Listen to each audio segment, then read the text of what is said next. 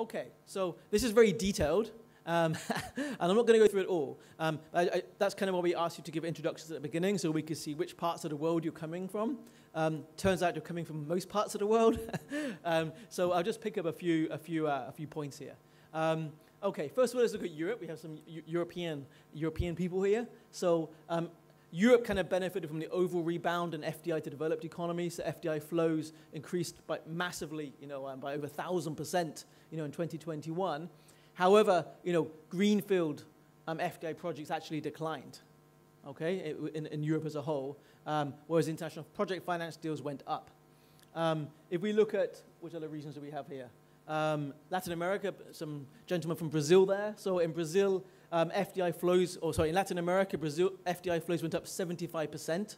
I was actually in Colombia 2 weeks ago, so they were doing quite well, I think, in attracting investment in the last year. Greenfield FDI also went up 8%, and international project financing up by 63%. So the picture for Latin America is, is fairly strong, actually, compared to some of the other regions there. If we look at Africa, so gentleman from Nigeria, FDI inflows went up greatly to over 200%. Greenfield FDI, though, actually declined. So that will be driven by a few M&A deals behind the increase in FDI flows. So there's quite a different picture, in different parts of the world. Okay, but when you're looking at FDI, I think this is a really nice way to present it. You want to really look at, okay, what's happening over FDI, which is the FDI flows, what's happening in M&A, what's happening in Greenfield FDI, and what's happening in international project financing. If you look at it across those 4 different metrics, you really get a good view of what's happening globally and in your particular region of the world or in your country. And they may tell different stories as well at any point in time, as we can see here. Okay.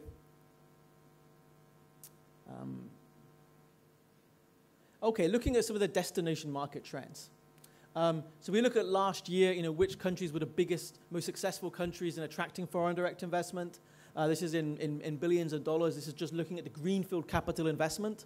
You can see, as would you expect, the US was number 1 in the world, followed by the UK, which may be a bit more surprising there, but there are some big projects in sectors like renewable energy and a few other sectors.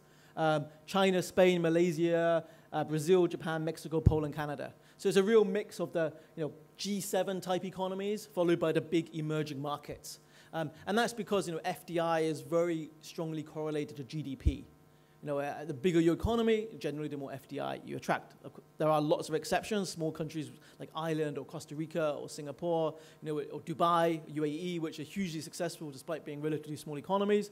But generally, as you can see there, it's the bigger economies attracting FDI. And there are some, like, say, Malaysia, which is maybe not a huge economy, but it's benefited hugely from shift of production from China out to other countries in Southeast Asia. And also it's very strong in both manufacturing and in technology and services. So it's become a really strong hub, for Asia. So that's kind of why it's performing well. Okay. Okay, just drilling into this region, as we're in this region, it's useful to see what's going on. So in this region, Saudi Arabia, UAE, and Egypt, which are the 3 big economies of the region, again, as I said, related to GDP also, were the most successful in attracting foreign direct investment last year. And then you see the other countries like Oman, Israel, Morocco, Qatar, Iraq, Bahrain, Algeria, also attracting FDI. But these are definitely the 3 big players, in terms of FDI attraction in the region. If we looked at numbers of projects rather than the size of projects, then the UAE would be by far ahead in terms of the number of projects attracted, because the UAE is a hub for technology, for regional headquarters and offices for the whole region. But in terms of the bigger projects, of course, like in Saudi Arabia, you maybe have some big chemical projects or petrochemicals related projects, which then brings up the numbers. And Egypt, is a big, huge economy, growing economy, so has a lot of investment in construction, all different industries. Okay. If we look at sub-Saharan Africa, South Africa, Namibia, Mozambique, Gabon, Kenya, Zimbabwe, Liberia, Nigeria, the major economies for FDI last year. Normally Nigeria would be much higher in the rankings, but last year a lot of the oil and gas companies cut back their global expenditure and investments because of COP26 and climate change and so on.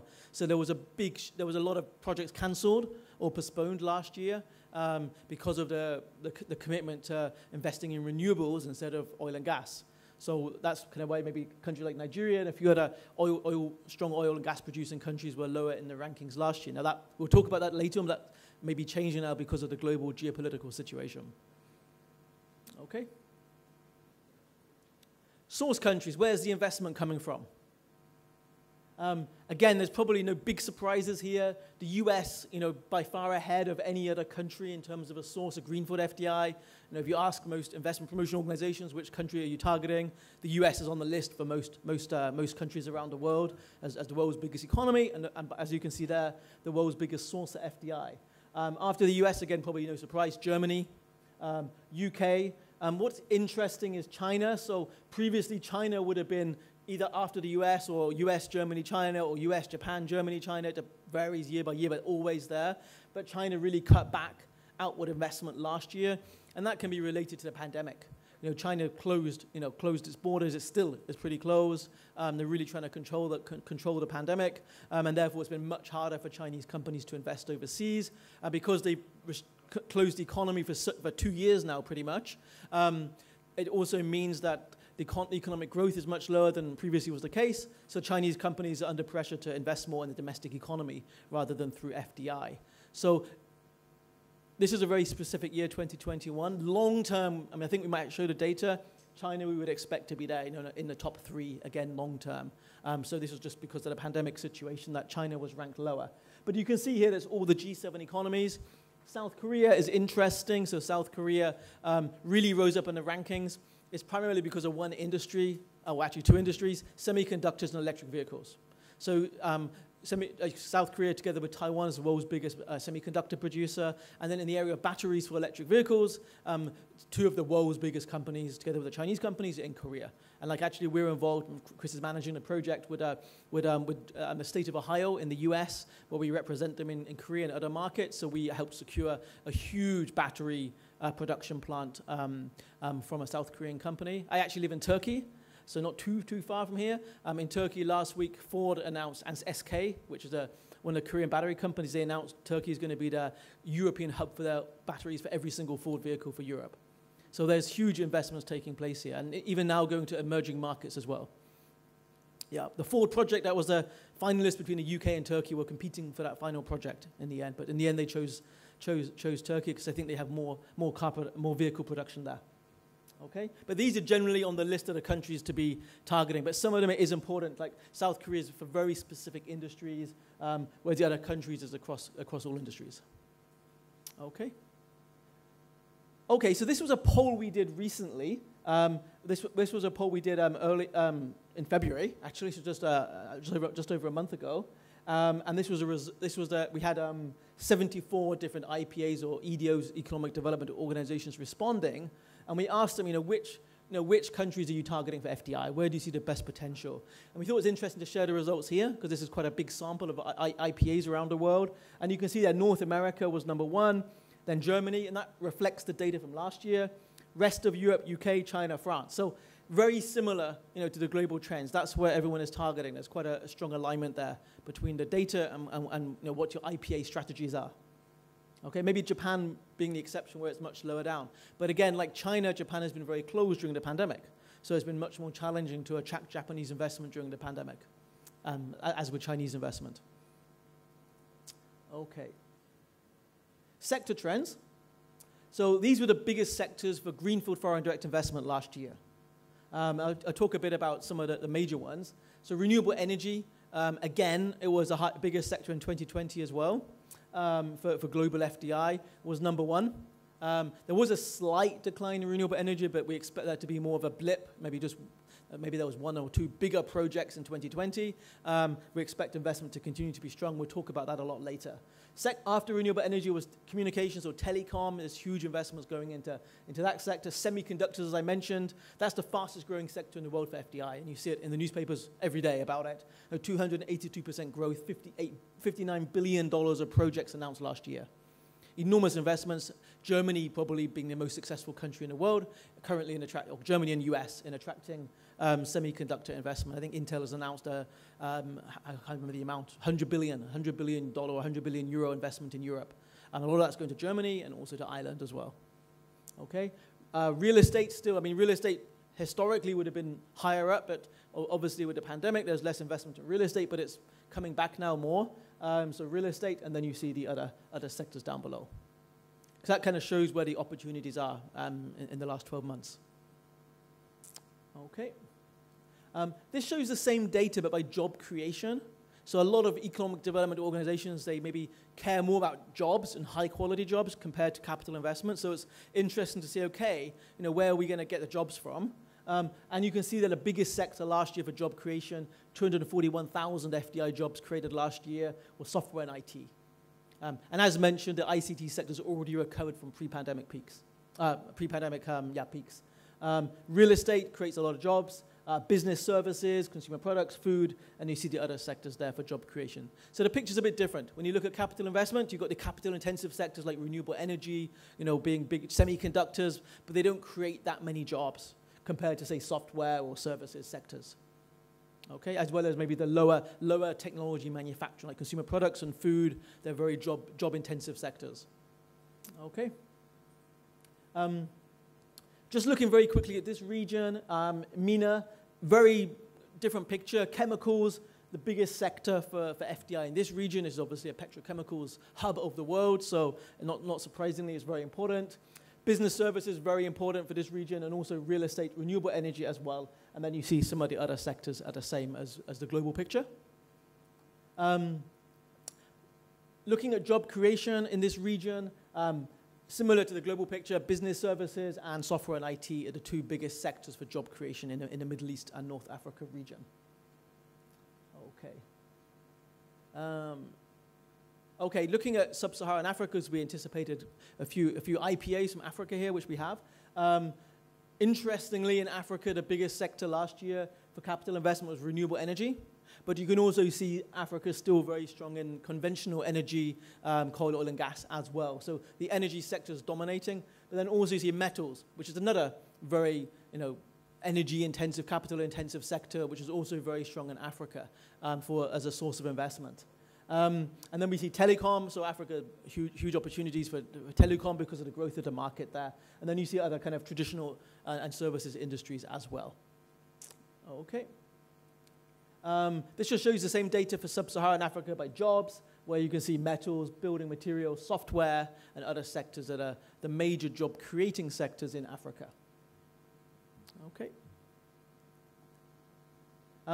In the poll we did last month, actually 2 months ago in February, we asked the IPAs, which sectors do you think are going to generate the most FDI in your location? And this is the results.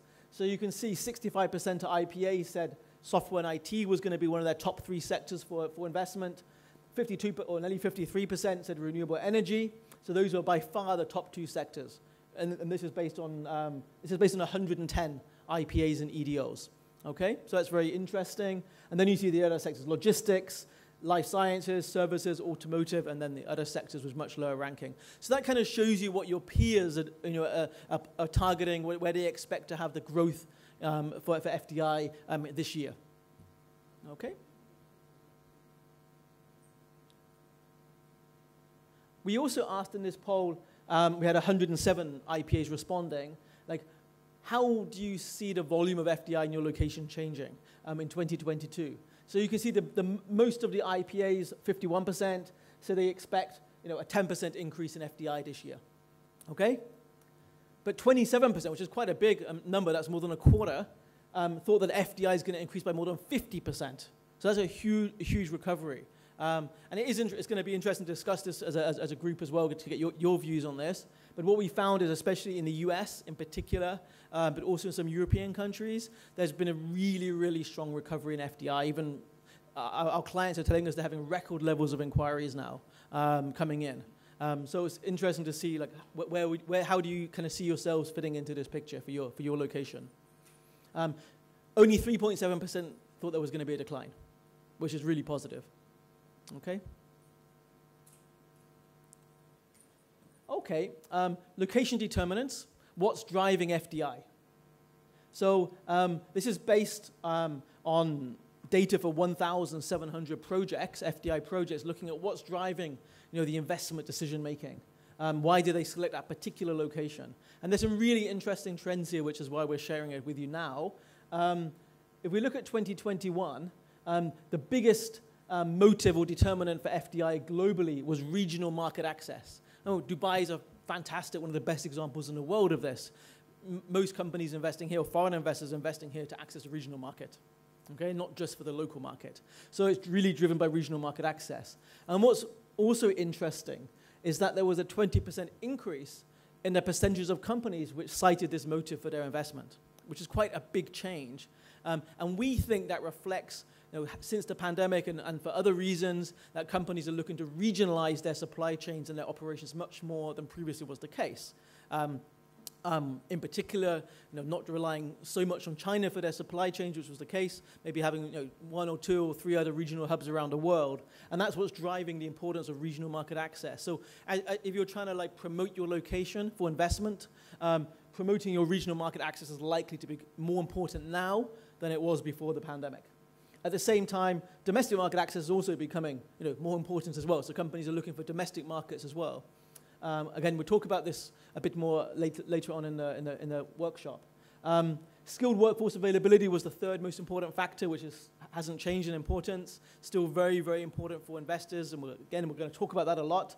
And then finally, which we thought was interesting, is technology innovation. So 17%, this is FDI worldwide, remember, not just in one region. 17% of companies said that was a key reason why they invested in a particular location. And there was an increase in the number of companies saying technology innovation, technology and research. So it shows companies are being much more driven than previously was the case by access to technology, research, innovation. And again, when you're looking to present and promote your location to investors, it's important to take that into consideration. And we have examples where maybe a company was looking at a manufacturing plant and they had 2 locations shortlisted for it, but then they thought, okay, in the future, maybe we'll do R&D. So then they look at, okay, what's the technology and research like in each location? And that determines the final location decision, even for manufacturing investment, because they're looking at the future in terms of doing technology and research. So it's really important as part of most sectors you're targeting to also focus on this.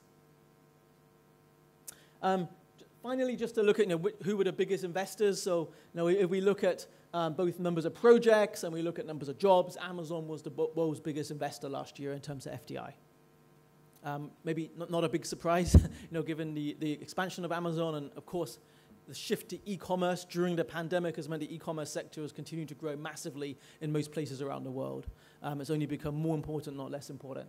And then there's a whole range of other companies there, including like Foxconn, which is one of the world's biggest electronics companies, and other big companies like PwC, the world's biggest professional services companies, all creating a lot of jobs around the world through FDI. Okay. Okay, finally, I think for me, FDI forecasts. So this is how we're kind of forecasting the recovery of FDI. So in Wavtech, we have our own FDI forecasting model. We've just actually updated the model. So what we're forecasting is that by 2024, we expect the FDI globally, Greenfield FDI, to have recovered to the 2019 levels. So a few years away still, just under 3 years away. And we'll expect a full recovery to have taken place. Okay, and then we expect to continue to grow solidly, year by year. Okay, and so you can see this year we're forecasting about $700 billion of Greenfield FDI, and that's interesting, about $100 billion more than last year. So that's the actual increase is quite big in terms of FDI we're forecasting. Okay, this just shows the sectoral trends. I'll just give you a few highlights here. So the first bar shows the amount of FDI globally, Greenfield FDI 2016. The black bar shows 2021, and then we show finally our forecast for 2025. So you can see how we're forecasting FDI by sector globally to change. I think which stands out most of all is definitely renewable energy. Okay, so we've actually just updated these forecasts just like a week ago. So we're expecting even faster growth of renewable energy. And we'll be talking about the reasons behind that a bit later. So it will be by far the biggest sector we forecast in 2025 for global FDI.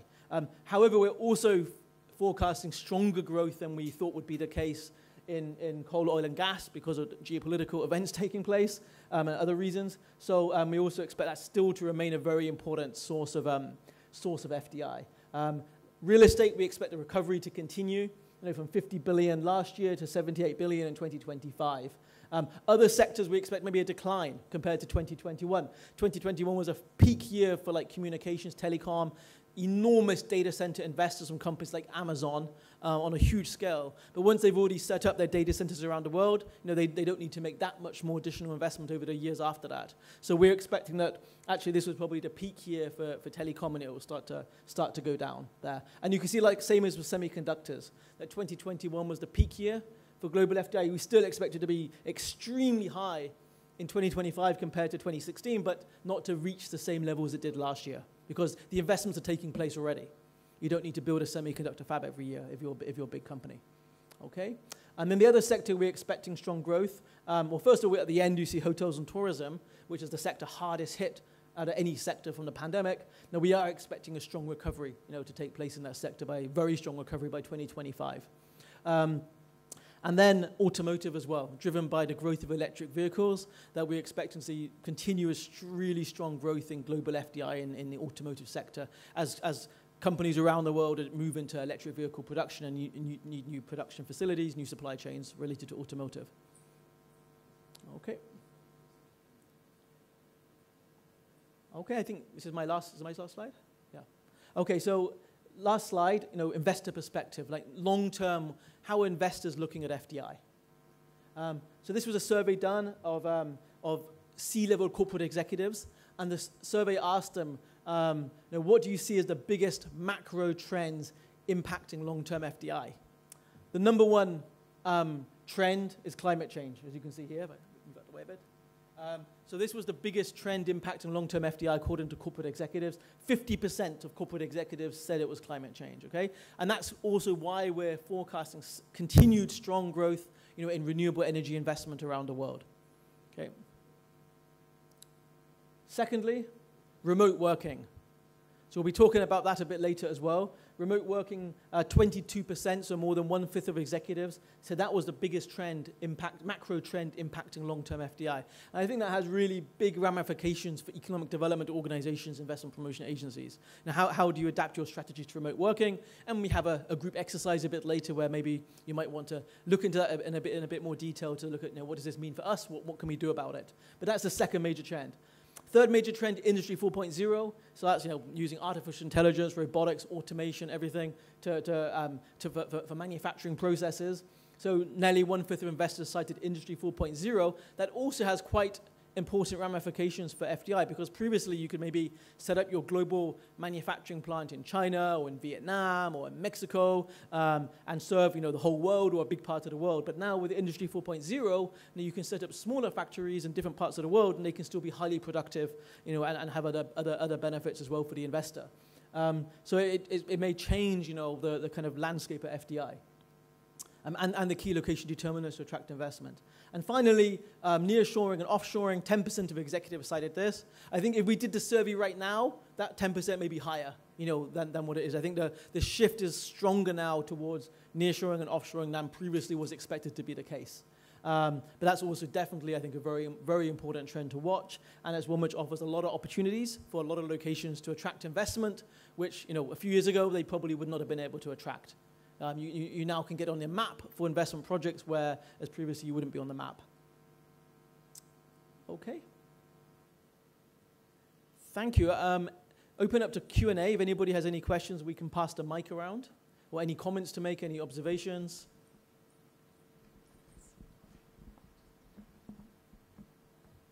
Please. Yeah, thank you. I just wanted to highlight that some data that you showed really resembled to our situation in Hungary, because we see that China being a little bit closed in the past years, we received a massive interest from China, I have to say, in Hungary, and also in the electronic vehicle production especially, and also with energy storage. So you mentioned SK, that they will have their hub in Turkey. I have to say that SK is making their third development in Hungary at the moment. And we know about projects because we were also on the short list of the possible locations. So they are not announced yet, but we know that they are coming, and we also know where they are coming, because we were not chosen. So, we see that there is a lot of interest. Although I have to say, and this was not the topic of the forum, but you somehow addressed the geopolitical situation what we have, and Hungary being a neighboring country of Ukraine, and being in the vicinity of this war, really in our neighborhood, we see that compared to 2020, we had really like 50% more requests and visitors. Really after the possibilities to travel again. We had 50% increase with the possible projects or inquiries. And this year, it really like stopped, almost completely, I have to say. So we have a few projects where we are still in negotiations, but really the new inquiries show a very, very low number at the moment. So I know that this was not the topic, this new geopolitical situation, but in the meaning of maybe not whole Europe, but maybe at the moment where we are not really sure whether or not the NATO will somehow be involved in this war. It's like it's freezing at the moment, I have to say. Yeah. Thank you. We actually will cover the war in Ukraine a bit later in terms of the impact on FDI, because it can't really be ignored, as you said. Yeah. Thank you. Just a quick question. When you talk about renewable energy, the projects are centered in solar energy or anything else? Yeah, it's a good question. So, I mean, there has been a big growth, especially in the last 2 years, in green hydrogen projects, including in your own country, in Brazil. There was I think a $4 or $5 billion green hydrogen project, I think from an Israeli-led investment consortium, which was at that time, I think, the biggest ever green hydrogen project in the world. But since then, like Germany, Australia, a few other locations, I think Scotland's being considered for a project right now. So green hydrogen is definitely a huge growth area, has enormous investment potential. But that's kind of related to renewable energy as well. You need to have the solar or the wind to provide the excess energy supply, green energy supply for the hydrogen production. So the two things are going together. That's why at the moment there's only a few places like Brazil or Germany and Australia which have the renewable energy resources to be able to attract these large-scale green hydrogen. But that's changing as we see the continuous investment in renewable energy, which I think globally solar would be the biggest segment, but it does vary country by country. That's then allowing more green hydrogen investments to take place, which will then further increase the amount of investment. But it does depend country by country. So, for example, in the UAE here or in this region, it's mainly solar, as would be expected. That's the major opportunity. Whereas, for example, in the UK, it has the world's biggest offshore wind investments. And now the US, they're now finally, investing in renewables, and there's a lot of multi-billion-dollar tenders, on the East Coast U.S. Also, we represent the state of Louisiana to attract investment around the world. They're now the first southern state to sign up to the Paris Climate Accord, and now they're putting a huge investment into renewables as well. So we expect the wind industry to really grow massively in the U.S., and then that will kind of pull up all supply chains related to it as well. So I think solar has been the main driver, then green hydrogen, but I think wind, because of the US, a lot of new investment is going to take place. Yeah. Okay. Yes. Thank you. My question is around the promotion of regional access. As a small country, Eswatini is actually embarked on one of our strategies is to inform investors that we have a wider market than the country. How then do we balance between this regional access versus competing with the region, with other member states within the region? Because there seem to be that tag of war. We seem to find ourselves competing. There are some projects we are not promoting in our regional forums because some of the project promoters feel that there will be competition rather than complementing each other. It's a Great. And which country were you from again? Eswatini. Okay. Okay, yeah. So I think when you look at regional market access, there's I guess two main dimensions. One, is the kind of trade and investment agreements, yeah? So the Africa, free trade agreement, the potential of that is huge to increase FDI into Africa because you can map out your investments more efficiently across Africa, and then that will continue to accelerate economic growth, but also for intra-African investment. So countries from one African country to invest in another, that's what we're seeing a lot of right now with the work we're doing in Africa. But you're right, so that's one side of it, yes, the trade agreements, and unless you have those in place, it's hard to attract investment, but this offers huge potential for African countries. And then you have your kind of strategic location, your infrastructure, accessibility, all those factors to be able to access the markets very well, which is where, say, in this region, the UAE has amazing infrastructure, so it's been able to become a regional hub. But you're right, at the same time, that creates more competition between locations to attract investment because investors have more choice about where they can invest. This is seen most of all in the European Union, probably more than anywhere else, with the highest number of countries operating in a single market where it's super competitive to attract investment. But because you have the single market, the actual total volume of investment coming in is higher than would be the case without that regional integration. So I think that's what I would say in the case of any part of the world. The cake's bigger, but there's more competition, for each part of it. So that's really about understanding, what are your strengths, how can you most effectively promote your location, how can you, differentiate your location compared to other competitors, and Chris is going to be going into some of this, actually, all the new techniques you can adopt to try to get yourself considered by investors compared to your competitors in other locations. But I think Chris will be covering some of those best practices. But it's a very good question. Thanks. Yeah. Any other comments or questions?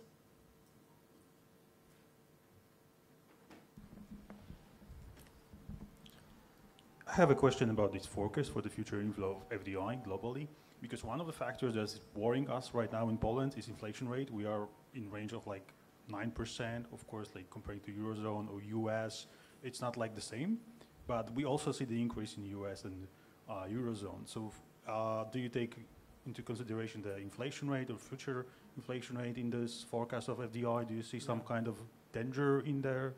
Or basically that's the question. What might be an impact of inflation rate for the future FDI? Yeah, it's a good question. I mean, our forecasts are mainly based on industry growth trends and GDP growth trends.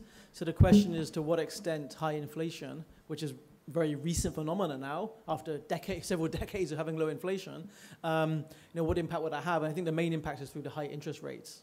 The higher the interest rates are, then the more costly it is for companies to raise capital, and therefore, then the less investment they make. So if interest rates start to get really high, that is likely to have a downward impact on FDI. But to be honest, we haven't yet included that, in our forecast because we don't really know what's going to happen yet. But if it continues as it does with these very high, even growing inflation, higher interest rates, then that will become problematic for investment. Yeah. Better to leave your money in the bank if you're an investor. You need to get a higher return on investment to be able to make your money back. Okay. Great. Well, thank you very much. Poll now, yes? Do you want to do that? Okay. Just flick the next slide. So I guess this is the interactive part. If everyone could get their phone out, we've decided to use a mobile app to try and get some of your opinions. So these questions were set as if you were an IPA or a government. So for those of you in consultancy, pretend you're the government of Brazil, pretend you're the government of Nigeria. What are some of the main challenges that you're facing in attracting FDI?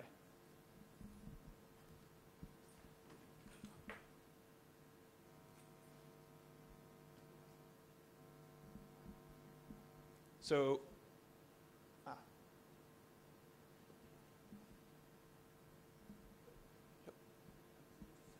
if you scan the QR code on your phone, and we're going to collect the results, and then they'll all come on screen, and we'll see what the most common problems are that people are having.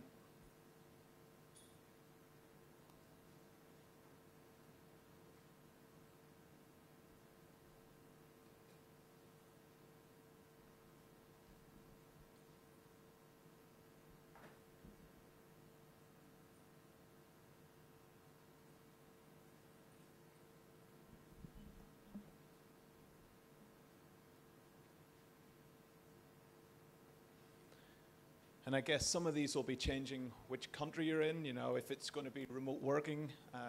That's one of the big things we're seeing in Ireland, where I'm from. Taking a look at M&A deals, we've seen how important that was for some countries, according to Henry's data earlier on. Prioritizing the right sectors, markets.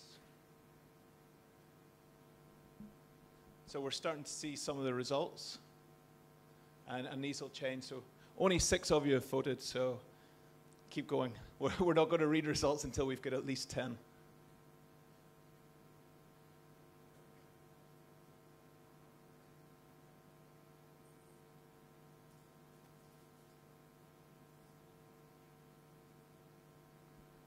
Interesting, iPros are #1 at the minute.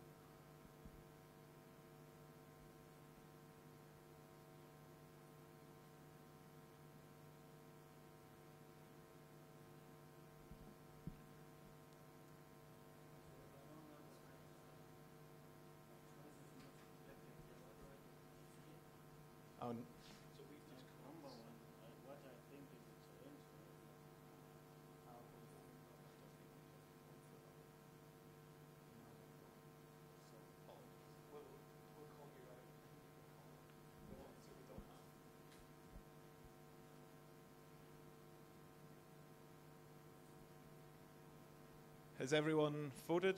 There's still a few left.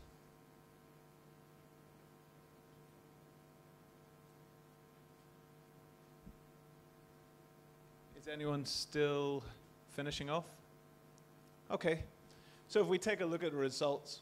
So #1, so half the people in the room says the biggest challenge is identifying, packaging, and promoting investment projects, or iPros as they're called. So getting it all packaged and taking it to market to get that investment. And this is, you know, if you take a look at WIPA, I think they did a LinkedIn survey last week, and this came out exceptionally high. And we've been having conversations over the past 2 weeks about doing this exact thing. So it's good that that's come out #1. We'll touch a little on that today. So we then have got an even one. So we've high turnover in staff. Well, that's a difficult one. I think everyone's at an extent as high turnover. A lot of it we found as a small company comes down to career development and making sure there's paths open, but we're not really focusing on that as much today. Monitoring and evaluating IPA results, you know, that's always important, and I think, you know, results are going to change, KPIs are going to change as we look for attracting talent versus projects. Remote working is going to change that. Typically, most people, when they're monitoring results, they base it on the 3 categories Henry touched upon. Are we tasked with capital? Are we tasked with job creation, or is it on projects? But then other countries, like in the UK, they've changed it from that, and they're looking for what's their exact terminology? But it's jobs of a certain type, so it has to be over X amount of salary. So they're only focusing on that higher level. Then you've got facilitating foreign investment in your local startups, SMEs. We've seen some countries are looking at things like a supplier portal database. So, you know, all your local companies are on a portal. When a foreign investor decides to come in, they can get introductions, and that can start building.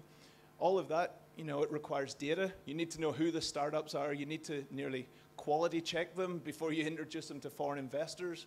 So CRM needs to be used there. Lead generation techniques, you know, 29% is good. We've got some slides on that. We're going to look at, you know, how lead generation changed during the pandemic, how it's possibly flipping back to what it was before, but slightly different. Geopolitical issues.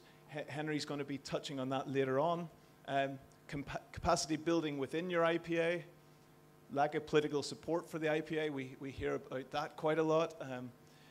We often hear people not being on the same page. So you might have ministry versus IPA, and not everyone's talking the same. And like I've done a few times going to countries in Africa and bringing in all the stakeholders to tell them why FDI is important. So the ministry, the IPA, the newspapers, believe it or not, the consultants, because everyone needs to say the same story and to really promote a region, and that becomes really important. Okay, so if you put the presentation back on, now we're going to do a little bit of group work. So we want you to come into groups of, let's say, 5 people per group. Henry can help mix the groups. And what we want you to do is, of those themes that we had, all the challenges, decide on one of them. Because obviously, no one's a superhuman. You'll not be able to solve them all. So look for one and discuss, you know, a potential solution to overcome it that you could do as an IPA. I'd recommend using one of the ones that had more votes, but it's completely up to you. Come up with an idea of why is it a challenge, what we can do internally with that challenge to overcome it. And then we'll turn it into a bit of a discussion and share ideas from different groups, from different parts of the world, and then we'll be able to feed in some of our thoughts on those. Do you want to, Henry, start putting groups together? I think we've probably got about 3 groups of 5. Yeah, maybe just to mix people up, we'll just do numbers. So 3 groups. Pardon? No. It could be, actually. Maybe. Yeah, what could be, yeah. It may make sense, you're right. Yes. Okay, so we have Africa together, Europe, and then I guess rest of the world. So maybe we can put Africa over here, Europe over here, and then the rest of the world over here, yeah.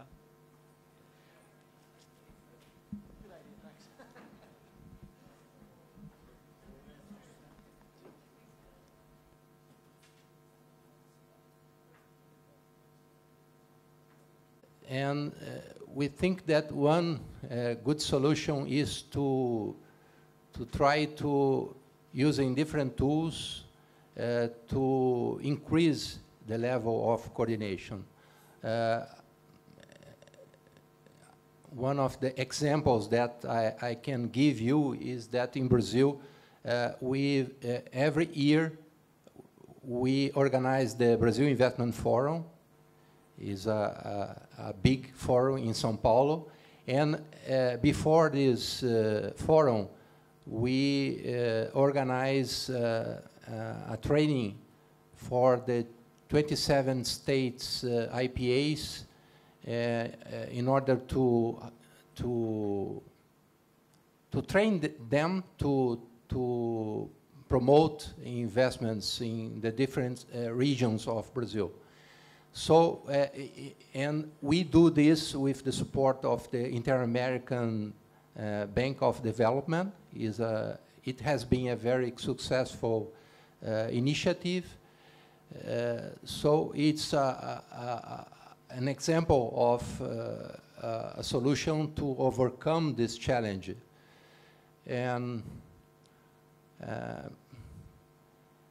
And we know that it is important, the engagement of the public sector in some sectors of the economy, for example, infrastructure in Brazil.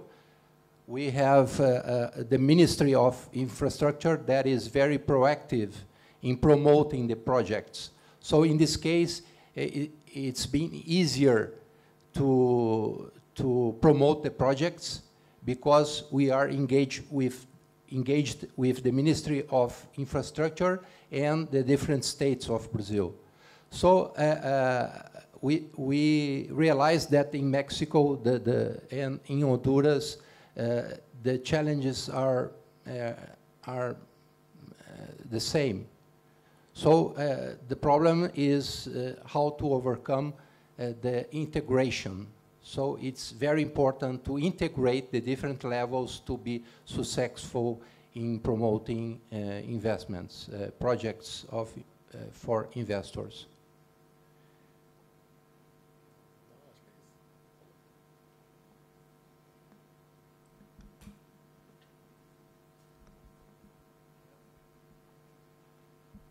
Thank you. From what I know, every country in the world seems to have this similar challenge and try to overcome it in different ways. You know, you mentioned the training, getting the groups together. That's what we're doing in Colombia. They're going for it the same way, training people, letting them know what's going on. In Sierra Leone, Gambia, Liberia, where we've been traveling recently, we had to bring all the different stakeholders, IPAs, chambers, ministries, everyone into a room to get everyone on the same page. Let them know what the goal is and how they can all support that so they're driving in the same direction. But then you've got other, you could get worse. It goes to city level. Previously, I went to Rotterdam in the Netherlands, and they have got the national level agency, they have the regional level agency, they have the city level agency, they also have the port, and they have one other organization just focusing on life sciences. Every one of them is doing its own investor outreach by itself, and no one knows who's speaking to who. So what they did was they invited 6 different consulting companies in for a week, and they had to do an interview with all of these different players to find out what's going on, and then come up with a recommendation on, should they be having one shared CRM? Where we decided one of the things they needed was, a website with links to the relevant people. So if I'm going on to NFIA's website, I should be able to say, I'm interested in life sciences, and then it directs me to the different cities, and then you can make connections. And I guess the UK, they often, the embassies overseas will be getting a lot of leads. They'll come back to HQ, and then they'll be siphoned down through the national pipeline to the different cities. But even then, when I hear UK, I think it goes really well, but there's complaints from other cities that it's a London first approach, or the major city always gets the leads. And it's a common issue, I think, that we're all hearing. And it's, I think, a lot of communication, a lot of openness, knowing that, if more projects come to one country, then everyone benefits. So you are competing to an extent, but it should be, say, Brazil first, and then everyone will benefit from it, particularly now where, remote working is more important. And that's going to be a growing trend. So people don't, they might not have a big office, and they might have one small office, people commute in. But there's no, do you have any idea in terms of the best approach to do it? Yeah. Okay, so that's the first. Will we go to Africa next? Who's speaking? Yep. Thank you, Chris. The challenge we picked is the lack of political support for IPAs and private sector. Our group was consistently consist of the private sector. Fortunately, all from Nigeria. Just an IPA from, I think it's a regional IPA in Nigeria and Eswatini. The solutions we came up with, the first one was actually working with the Reserve Bank for incentives that are specific in terms of, especially when we talk of the foreign exchange regulations. The concern there was the fluctuation of the exchange rate, for the local currency. The second one is protection, investor protection mechanism that would be specific to that particular country, so that we can avoid political somersaulting in terms of specific regulations, and understanding the investment processes of each of the countries and what investors are looking for. The third solution we are recommending is the positioning of the reporting line. That is mainly the IPAs be streamlined to report directly to the head of state or the prime minister, depending on the structure of the country, so that at least we get their political will. Thank you, and buy-in. I think you covered everything. I have no comment. Henry, do you? No? A-star pupils. Finally, Europe.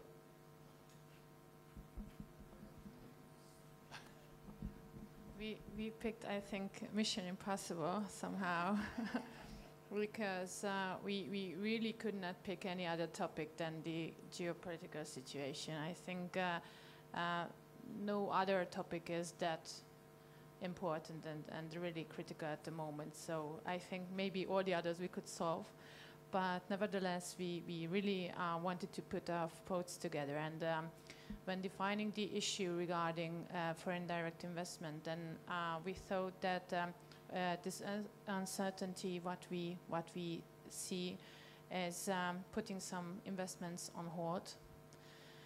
Not only the inquiries, but in worst case, even project where there was already a decision, but maybe these get on hold.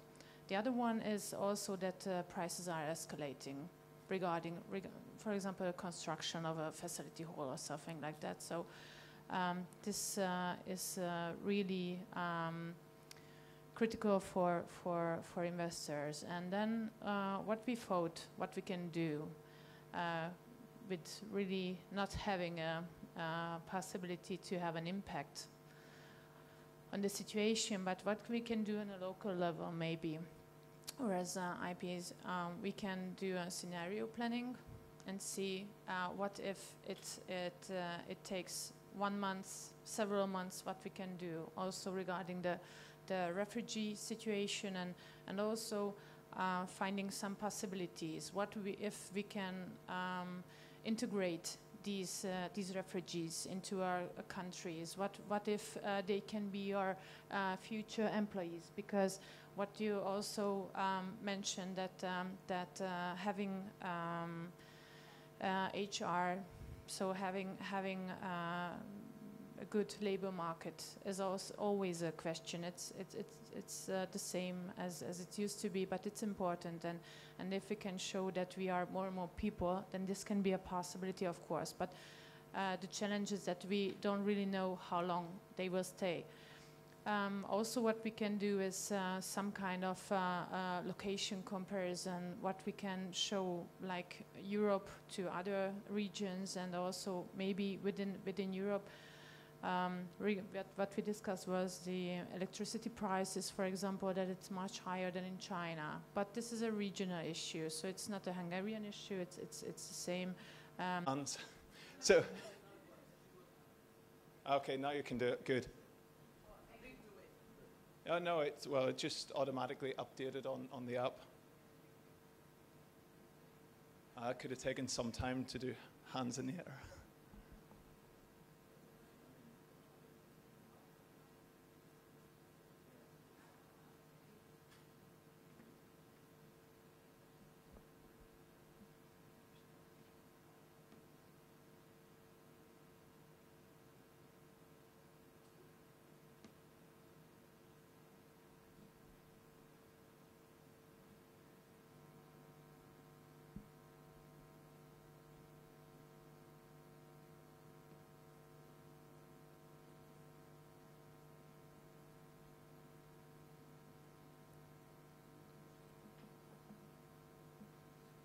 Okay, so if you keep going, so far, number one, not surprisingly, is website content. Tends to be number one in everything marketing related. Closely followed by investor guide and sector brochures. Then social media. Then benchmarking studies. Okay, so we've got 12. There should be a couple more people.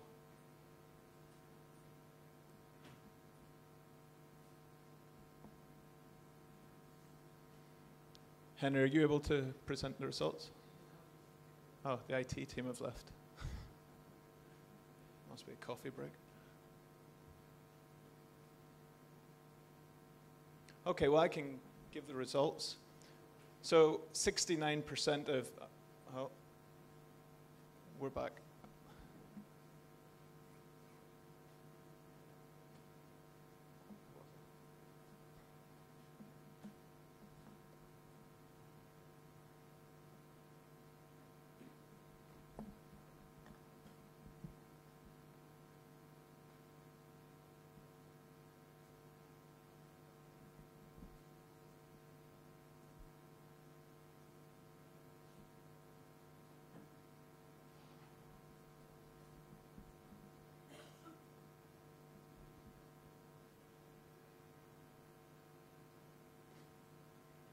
Okay, so we can see the results. So 69% of people said website is number one, followed by subsector pitch decks, followed by iPro. Oh, the numbers aren't different, sorry. Investor guides number two, social media, sector and subsector pitch decks, sector-specific brochures and flyers, videos, and not many people are currently looking at virtual reality. I can say I do a lot of work in the US, and that's where they've moved to. So as an example, I'm working with the state of Louisiana, and they want to target FDI from everywhere in the world, but they know they can't travel everywhere. So they have created videos of all the buildings, and they've created them on Oculus goggles, and they post them out to investors. So investors can actually walk through buildings and take their FDI to the next level. And this is, you know, there was EDA funding, it was called in the US, but a lot of people are moving into virtual reality, particularly if you live somewhere like North Dakota, which isn't an easy place to fly to. So they'll be sending these to site selectors so they can start seeing what's around. Then they're even creating like augmented reality. So you'll get your build or your space, and then they'll build it in front of your eyes, and you can see what you'll be moving into. So it's definitely not taken off in Europe and the rest of the world as yet, but it will be coming. Videos, seen as semi-important. Benchmarking studies, again, semi-important. I imagine there's going to be benchmarking data on your sector brochures anyway, so the benchmarking has been done. Okay, so if you just go to the presentation, we're going to go a bit deeper into some of these things that we see going on. So we're going to take a look at techniques for attracting investment. And it came up, you know, we talked about lead generation, we've talked about marketing, you know, we've talked about iPros. All of these have come up as interesting points. So what we're going to look at is just some different techniques. Oh.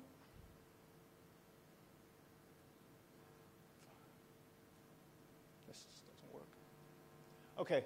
So we're taking a look at uncertain times and really a little bit of the shift over the past 3 years. And if we keep it on 3 themes, marketing, attraction, and aftercare. So the crux of a lot of what we do is somewhere within this. And each of these have changed, I'd say, pretty dramatically over the past 3 years. So if we begin with marketing. Okay, so what techniques are there? And you touched on some. I've removed some which have, you know, remained the same. I'm not going to talk about events because events are events. They've been the same, they haven't changed. But we'll talk a little bit about websites. It's always ranked #1. You guys ranked it #1. It's not going to change. But what has changed about websites is they're more of a proactive tool. You're no longer waiting on people to come to you. You need to get your message out to others. You need to, you know, have tools built into your website. You need to monitor who's on your website. Social media, you know, extremely low cost, but very highly effective. You know, we're now running a lot of LinkedIn campaigns for governments, and you can be so super targeted in this. And while it's marketing, it goes into lead generation if you're using it properly. Value propositions. Again, you've always done them, but they've changed so much. You know, 5 years ago, I remember every IPA I ever spoke to said, we're looking for financial services, software and IT, and renewable energy. Now we're looking at, you know, subsectors. We're looking at solar panels. We're looking at electric vehicles, and you have to get much more niche when you're speaking to companies. You know, people are asking us, how many graduates in cybersecurity do you have each year? That tended not to be on a value proposition before. Then videos and advertising. So for many years, I worked at the Financial Times in their FDI division, and personally, I wasn't the biggest advocate of advertising. You know, lots of people question advertising, but following GDPR in Europe, following you know, the data protection in Korea, in Japan, in Canada, California, advertising has started to take off again. As long as you're doing it for the right reasons, usually to get out a new message, maybe a new policy, new airports, something to say, then advertising can be beneficial. So if we touch upon some of these a little bit. So your website, as I said, it's always, you know, #1 in terms of any way people, if you ask investors, how do they find out about a region? They typically go to Google. So the first thing to do is make sure you're the #1 thing that comes up on Google. It's pretty easy to say. But if you do it right, you know, from data, they're saying you can get 10 to 20% more inquiries, and good inquiries. And, you know, as WavTech, even going to the private sector, we invest more now in our website and our digital marketing than we've ever done before. And leads come to us while we can no longer travel to meet people. So what should be on your website? And of course, you know, usually I would go about 10 slides in this, but I'm not going to waste that much time. You know, first, they have targeted content. A few things to ask yourself is, you know, don't write what you want to say, write what people want to hear. You know, you need to think of yourself as an investor. If you're going onto a website, what do you want to find? I think too many IPAs just write everything they know about their location, and it's not relevant for an investor. So have it, you know, short and sweet. Now, I don't think I've got the data up there, but it's like an image is processed so many thousand times quicker than words. So think of that. Use infographics. Use something to capture people's attention. Keep things short and sweet. You know, I often find, what do I look at when I go to an IPA website? It's the top 10 reasons for this location, and then you'll go into the sectors. You're not going to read, you know, when a country was formed and every part of data about the history. You're wanting to know what is there now and why should I be there. Make it, you know, make the important things visible. And that tends to be from, we've done a lot of surveys to see what should be on websites. In North America, incentives is the #1 thing people want to see. Demographic data, testimonials. You know, it's such an easy thing to do. Which companies are already here? Have the logos, have a few quotes. If you want, have some videos so it's not all just text. Use of maps.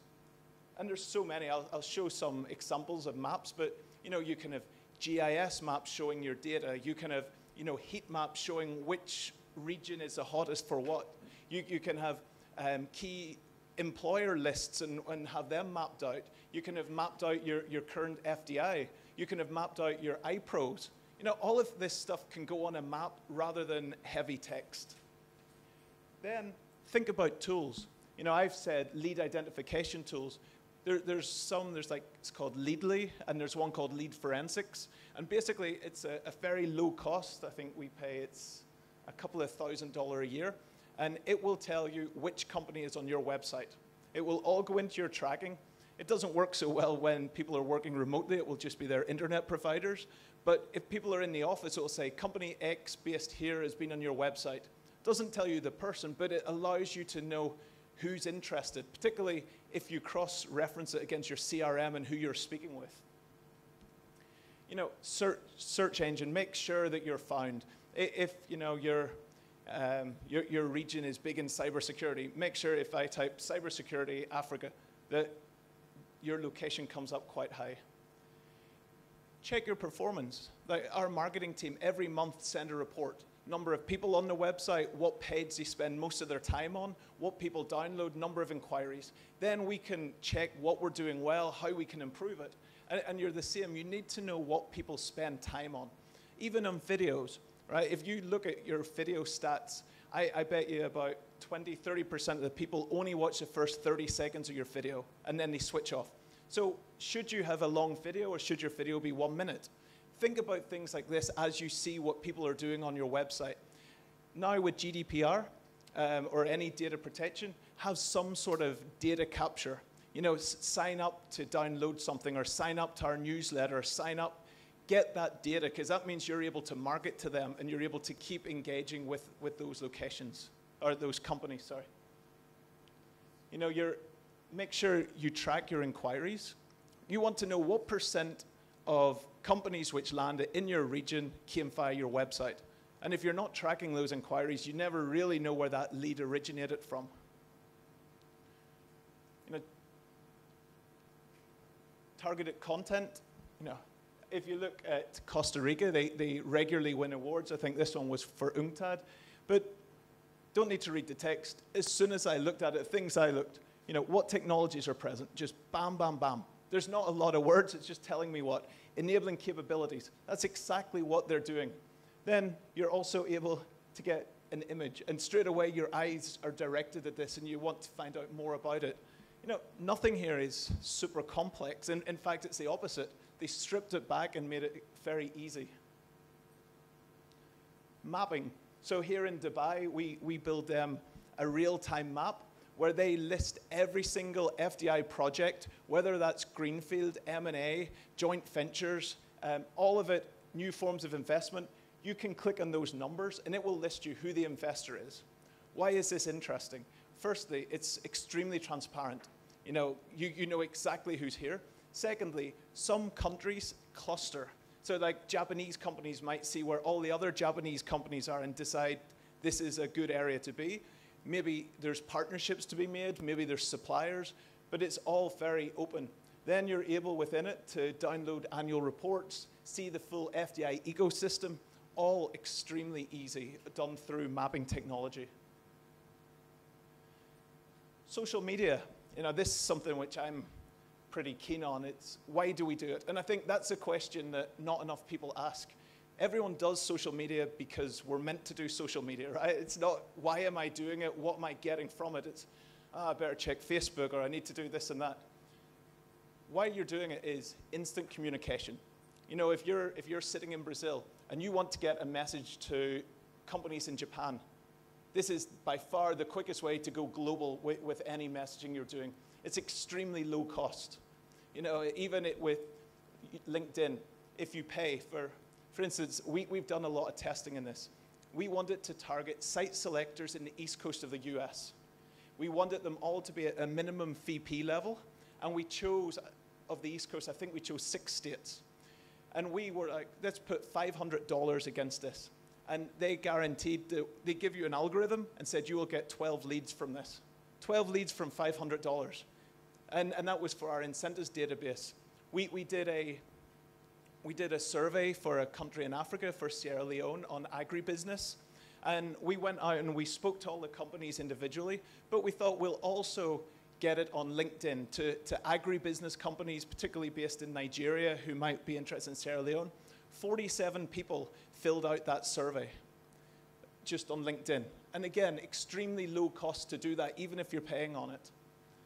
You can expand your reach. What I also like and I say about LinkedIn is you're connected to people, not companies.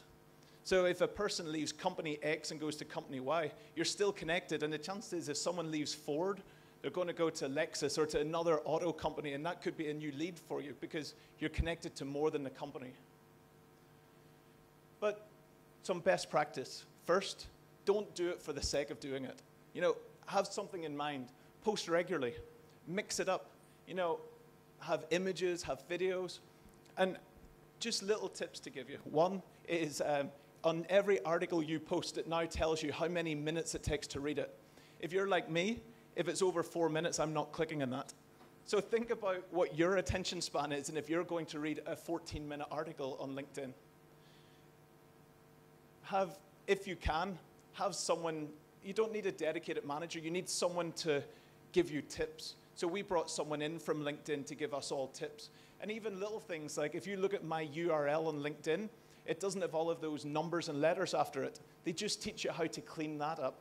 And I don't know how many people in here know, if you go on LinkedIn and you say, find people around me, it will tell me everyone in here on LinkedIn, and I can add you in 1 minute. We don't need to exchange business cards, don't need to do all of that.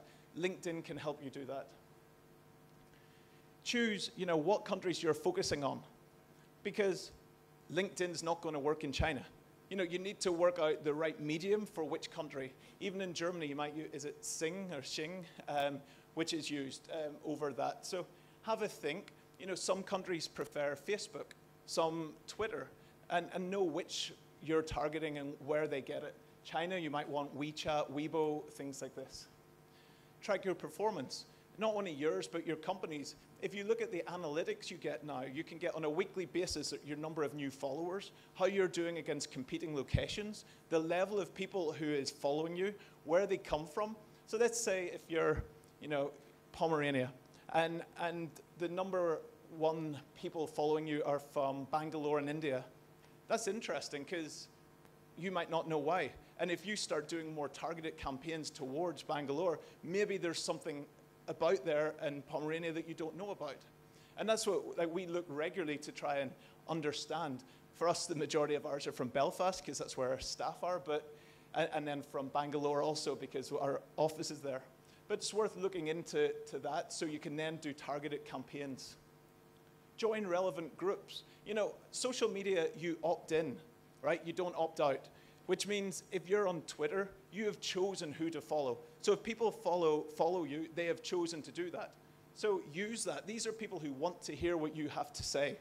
So get your message out to them regularly. You can do paid campaigns. I do think with LinkedIn is the best for business development. You can choose your companies. like DIT, I worked on a campaign with them, and they were, let's say, looking at e-commerce companies. They were looking at above, as I say, VP level, but they had a list of companies that they wanted to reach out to. So all of their targeted promotion was to these companies. So you can keep drilling into that. Also share, you know, another tip I got given on LinkedIn is within your organization and other influencers that you know, create like a WhatsApp group. So if, say, I post something, I know other people involved in FDI, I just put a message on the WhatsApp group and said, could you share this with your networks?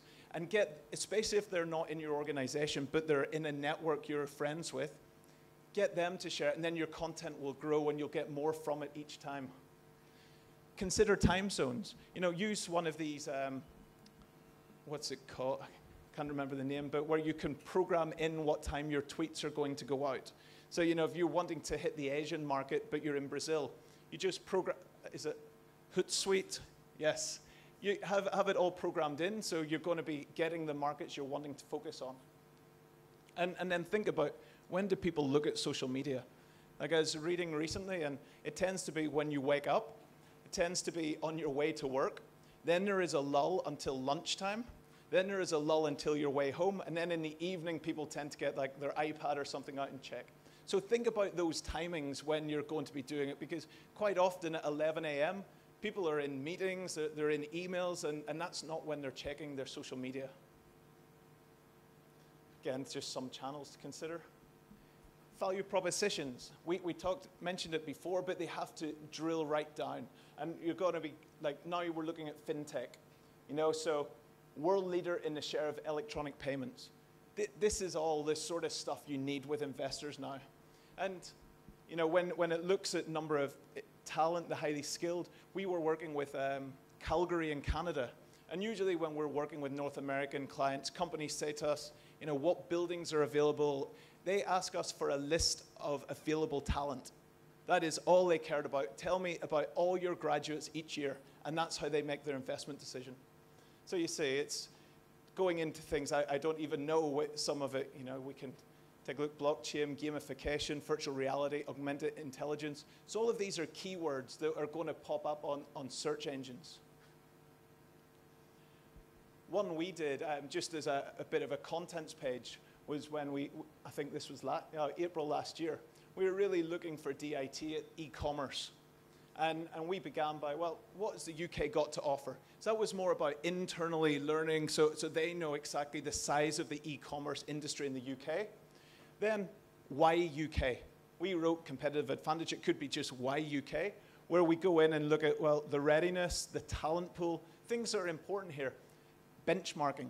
You know, I know people didn't vote that high, but when we speak to investors, they do like to know, you know, if you say a number, like we have 150,000 employees in cybersecurity, against what?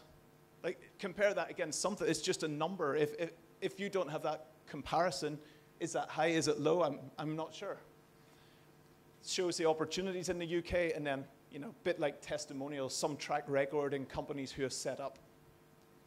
Again, this is how we're now starting to look. We looked at iPros, and really, you know, having them packaged. It's not just, you know, with iPros, I guess there's a few things. Firstly, you have to identify the investment opportunity. Next, you have to look at the feasibility study, work out the return on investment. Then you need to package it. Then you need to market it. So you've got like 4 aspects to look at, but the very first one is identifying what the opportunities are. And this was when we worked with Ukraine Invest, I think that's 2020, just to identify within some of the different, within rail, within airports, and within seaports, and everything is saying what size the market is. So annually serves 5.7 million passengers, and looking at what the investment amount. When you click through, it will be giving you things like your return on investment. And another good example we've seen, probably the best one, Henry, we've seen for iPros was Invest Sao Paulo, wasn't it? So it was here maybe about 4 years ago. Invest Sao Paulo were at the event, and you know, usually when we speak to IPAs, we see their brochures about the different sectors. We seen a PowerPoint presentation on an iPad, and all it was 13 slides showing us 13 opportunities. And it's a very different way, you know, marketing an opportunity, and that's probably a good idea for this conference or for this region, you know, coming with those opportunities. I'll not spend much time on videos and advertising, but as I said, I think it is increased again following GDPR. You know, video content is being used throughout websites. People are creating YouTube channels. Problem is, a lot of people don't keep them up to date. It's always a great idea to create channels, but then not do anything. Some of the best practice. You know, when should you advertise? Well, one, if you're going to a new market. So if you're thinking of, you know, the Gulf being a key market for you moving forward, getting some branding, some awareness of your region here before you arrive can be helpful, particularly if there's publications, you know, which are going throughout Expo. You know, when you're attending an event, again, MIPIM is a good example. MIPIM is in Cannes, it's a real estate event, and a lot of advertisers would be, you know, in the FT newspaper, in local papers, because they're distributed throughout the conference. So every single attendee is picking one of those up and seeing about your region. And then when you've news worth sharing, you know, I often find new flight routes is interesting, new incentives policies, things like that tends to be interesting. Then you need to look at what medium, because, you know, if you take a look at the Wall Street Journal or the FT, I think a one-page advert's $125,000. So is that a good use of budget, is the question. But then you go more local, and, well, local newspapers don't get out to as many companies. So some people go towards, you know, specialist publications, whether it's like Automotive Weekly, if it's Site Selection Magazine, FDI Magazine, because they're going out to the corporates.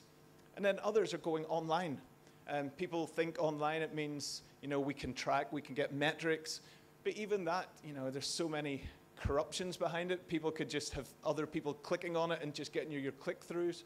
So just doing a bit of each and knowing why you do it. You know, like for advertising, it's about raising awareness, not about lead generation.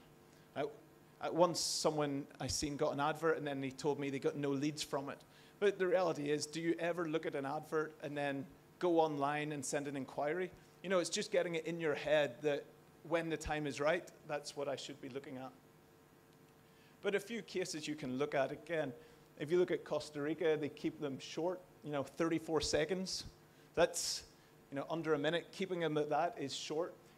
Keeping it so you can watch a video or you can download a brief, it's up to you. Whatever way you want your information, you can get it on their website. You then have got Chile.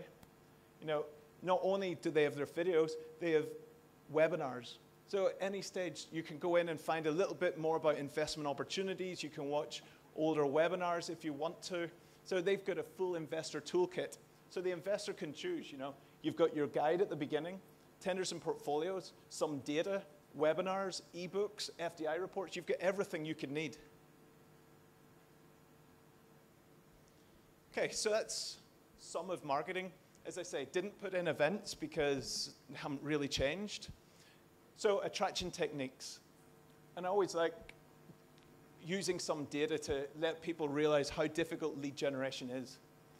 So firstly, investor targeting and lead generation are pretty similar. So the goal is to, you know, identify companies which we're not considering your location. That's the, you know, it's whether it's through marketing, whether it's through identifying companies, building lists. It is to get people coming to your location that would not have been without your intervention. So for many IPAs, not all, that this is the most important thing that you do, is finding new businesses to set up. In our opinion, very few who are doing it best practice. Most who are doing it tend to follow, you know, the private sector, and I think IDA would be an example in Ireland for doing that. So some questions, just following our surveys and work we've ever done. So what percentage of companies, so you're already on the short list, this company's considering your location. What % of those actually will set up in your location? Anyone? A percentage? 10 to 15? Less? Anyone saying higher? 5%? Okay. Well, for the world's top IPAs, and this is where you look at Singapore, Ireland, and Costa Rica. they say 50%. Half of investors who have considered going to Ireland choose to set up there. If you take a look at typical best practice from countries around the world, they're saying 20 to 25%. And a typical location is saying 10 to 15%. So that's really how tough this is. But now we're going to play a game and work through those numbers. So let's say we want to attract $100 million and 2,000 jobs from a new investor.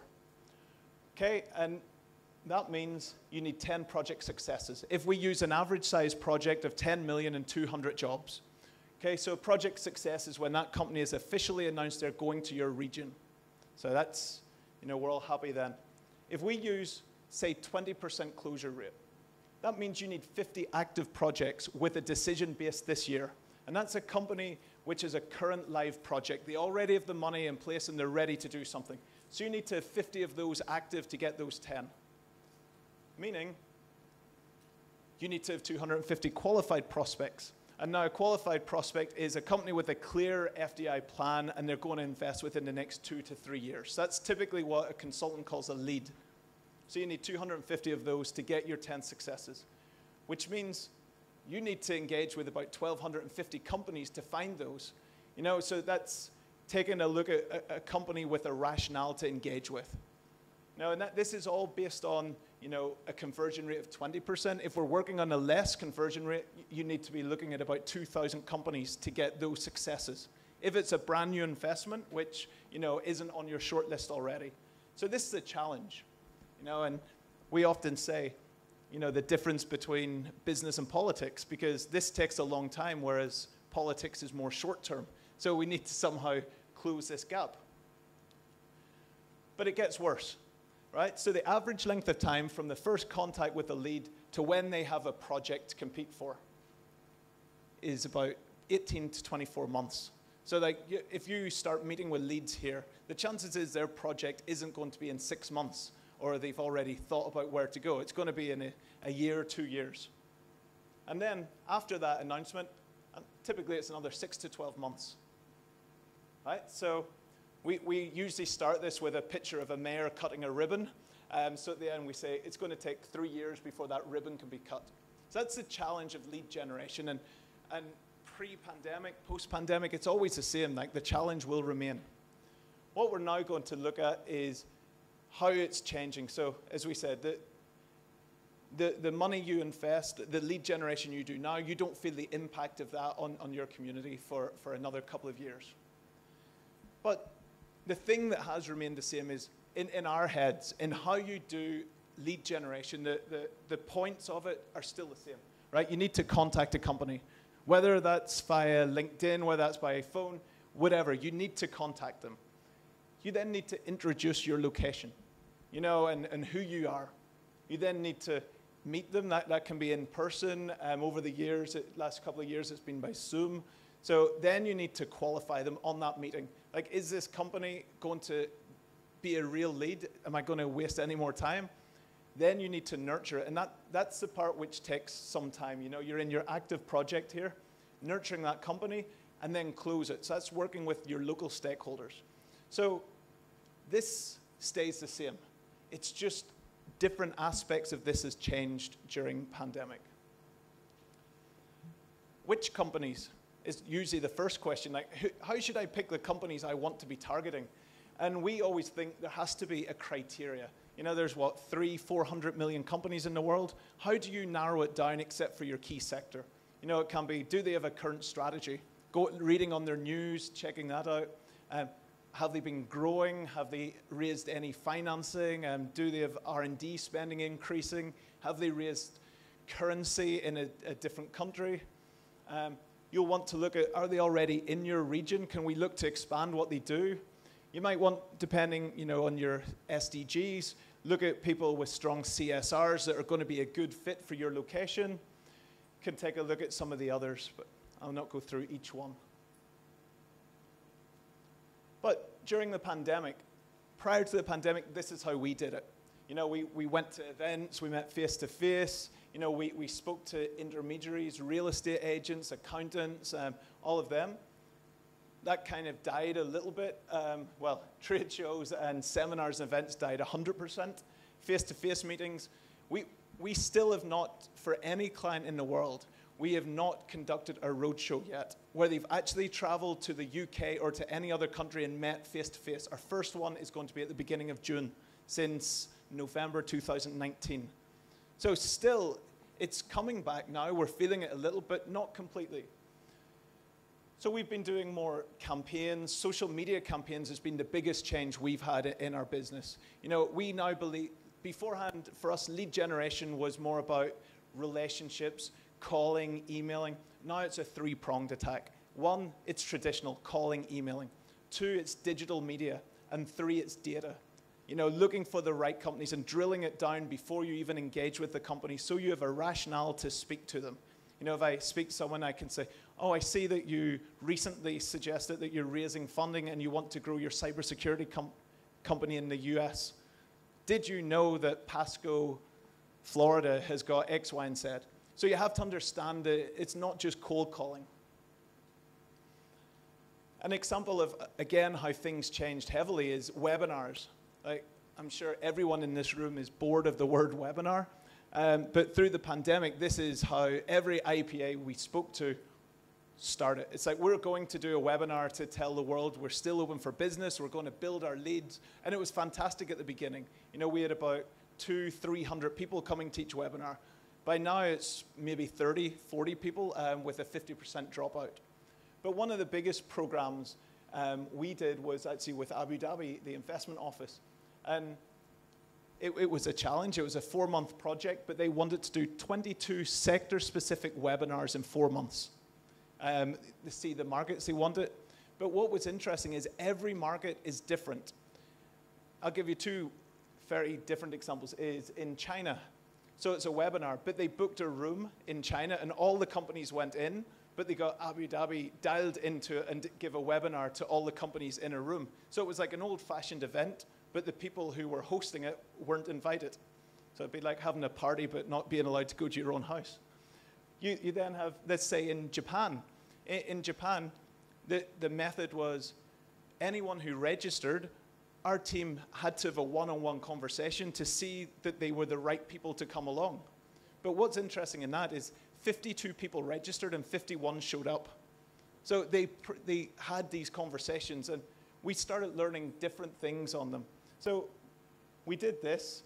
We also learned a lot throughout. We created their invites. But what we did throughout was a lot of these polls, like we did with you today. But the polls would be things like, what are your investment plans over the next 2 or 3 years?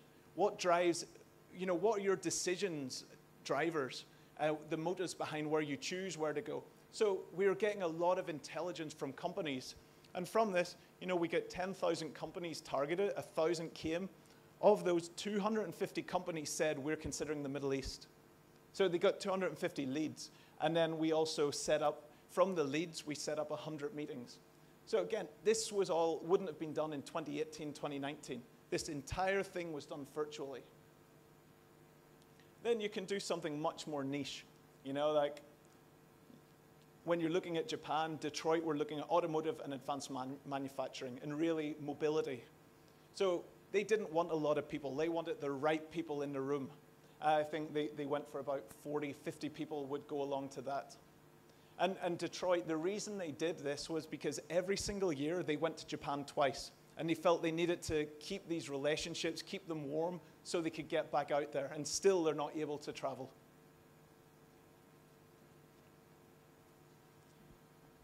Virtual lead generation is something else. You know, this has changed a lot. It used to be we would be setting up meetings in person, but we're working for the Ministry of Foreign Affairs here in the UAE, and we're working in 19 countries around the world. So each of their ambassadors in 19 countries is working with us, and we have to set up meetings in their key sectors.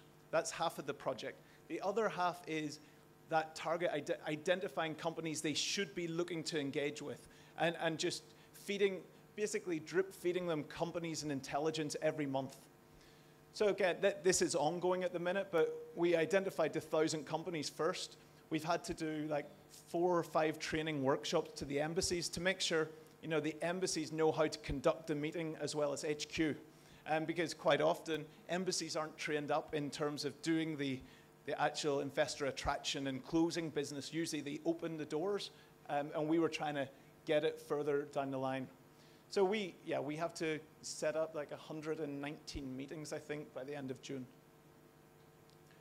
Another one I mentioned before was Calgary. And again, all virtual, which is a challenge in itself. You know, you don't build the rapport with the client the same. You're having a virtual meeting to understand what Calgary has to offer. So we always begin with corporate intelligence. Data is king, right? There's no point speaking to 3,000 companies if I can do research and speak to 150. So finding the right companies. Then, again, we did our multi-channel outreach, creating profiles. Usually, you know, we do a brief. We sit down with Calgary before they do their week's meetings and tell them about every meeting, who you're going to meet, what you're going to talk about, and then we'll go to the meeting, we'll make notes and debrief them. All of this had to be virtual. But what was successful, we managed to get them one project secured. And that was, you know, again, is small because there's not huge manufacturing happening last year as much. It was a small North American headquarters of a software company. But it is coming back. You know, like my opinion, I'm starting to feel that, you know, people are on the road again. Look at everyone here, right? As a start, you're all here. Trade shows are happening. My colleague was at MIPIM in Cannes about 2 weeks ago, and he said there was about 70% of the usual attendance were there, and the majority of the people not there were from the UK, who actually decided to not do as much in MIPIM this year. So it was packed. Road shows, as I said, we've got our first one happening in June. So particularly from the US clients that I know are eager to get on the road again and get out to market and meet companies in person. And events are happening, you know, around Expo. There were lots, I'm sure everyone's had a wander around, but there's been so many different events which have been happening and different markets are opening. So the key question, what has changed? You know, has there been any long-term change? And I'll put a caveat, this is just my opinions. You guys might not agree. But firstly, I think moving forward, it's going to be more of a hybrid. I don't think everyone will be on flights the same as they used to, particularly if events offer a virtual platform. I think we'll choose more carefully what events we'll go to. Hopefully, people start looking at the return on investment from events, because I don't think that's ever done properly. Should we be going every year to the same events, or should we be changing it each year? I think, what else? It's going to be, you know, it used to be marketing and business development. To me, it needs to be much more integrated. You know, whatever business development are focusing on, marketing should be focusing their efforts. And there should be like a business development and marketing combined plan for the year, 2 years on what you're focusing on. Technology, you know, it's being used a lot more, whether that's company databases, there's a lot, whether it's FDI databases, leads databases, there's so many out there now. If I was an IPA, I don't know how you choose. There's just so many to look at and pick the right one. But you've then website tools, hopefully bringing you more leads. You know, something really simple and cheap. We use a live chat on our website, $400 US a year, but there's also a free version. We get more inquiries through live chat than we do via email. Like, all of our best inquiries come via chat. So such a low-cost solution. And even if you're not available 24/7, which you'll not be, it just says leave your email. So you get the inquiry anyway. So there's no negative to having that chat on your website. And yeah, we've got it on every tool, and all of our clients contact us via it. Virtual reality, you know, people are going to stop traveling as much. Whether that's, I've even got friends in the US who don't want to travel to Europe because of the war. They don't even want to come to the UK. They're scared of Europe. So like virtual reality, all of these things are going to start coming in for people to take a site selection decision a little further. And also the environment. People aren't going to want to always be on flights, so that'll change. I think you guys, there's two ways I've seen this go. Now, either a government says to us, we're looking for 50 leads and we don't care where they come from because it's all virtual. So I no longer have a market focus on China, Japan, and UK. I just don't care. So we're getting that. But then we're also getting more targeted. Like some people saying we're only going to be focusing on, I think, was it Ohio, or looking at southern China and Taiwan as a market. So they've really defined where they're looking at, and others are defining the subsector that they're only going to focus on and waste no more time. And I think a lot of folks are refocusing their target markets. You know, China, I think it was yesterday I read they're shutting down Shanghai again. So people are refocusing. It's like, I can't target China, I can't target Japan. Korea is only semi-opening, but I still have to quarantine. So more people are going to be targeting Europe, Gulf, and North America because they're open, whereas Asia is still opening quite slowly. And with that said, it means everyone has to be a little more agile because who knows when our next lockdown or, you know, anything can happen. So, you know, I said this last year and I still believe it. Like if you had done your strategic plan in 2018, you should probably shelf that for 5 years and have like an interim 1 to 2 year until we get back to any sort of normality. Or more extreme, just rip it up and need to begin again each year. And maybe a 5-year strategy is too long. And it has to be, you know, more fluid in terms of what can happen. So I'm going to pass it over to Henry. What we've actually done is I have removed the aftercare section and we've put in iPros because that seemed to come up the highest on the survey. So we actually went away and changed our slides around. So we can still share the aftercare slides with you after, but we thought we should touch upon iPros as so many people ask about it. So I'll pass it to you, Henry.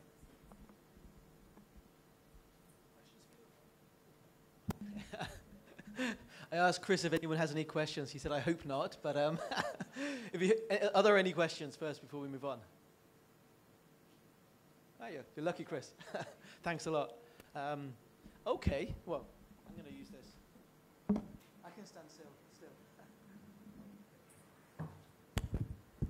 Okay, yeah, as Chris said, I mean, we thought we'd maybe change the last section because the first poll we did showed the biggest challenge, you know, facing you all, you know, was how to identify, you know, package and promote investment project opportunities.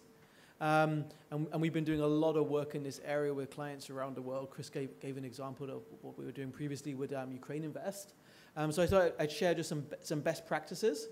And you know, if you are interested in aftercare as well, you might even have a bit more time. We can always go into that also. Okay. Actually, I'm going to switch away from that. Yeah, you can see the screen better. Okay, so first of all, what is an iPro? So an iPro is an investment project ready to offer. I mean, that term actually is not ours. We stole it from the International Finance Corporation. They've been using that recently, but we quite like it. What is it? It's a package project that's been developed by a private or public entity which is seeking investment. You know, that's a simple kind of high-level definition. Now, what does it include? It includes all the information for an investor to gauge first interest, like financial analysis, the sites or partners, cost, risk, profitability. It can be developed by IPAs, other government entities, or even by private sector organizations as well. It's specific to a country or location's needs. It can be used to promote specific investment needs. It can be used to fill financing gaps. You know, that's especially relevant for emerging markets. And it's generally focused on long-term projects. Chris gave the example of, you know, which we were impressed by. You know, years ago, Invest Sao Paulo were coming to AIM. They're going around all the investors. AIM used to be combined with a big real estate event as well, going around them with the iPad, showing all the opportunities. And you know, it's exactly how it is. I mean, I remember working in Jordan with the Jordan Investment Commission a few years ago, and they said their challenge is they have Gulf investors, you know, financial investors looking for iPros, coming in and saying, look, we have a minimum $100 million a project to spend. What can we invest in?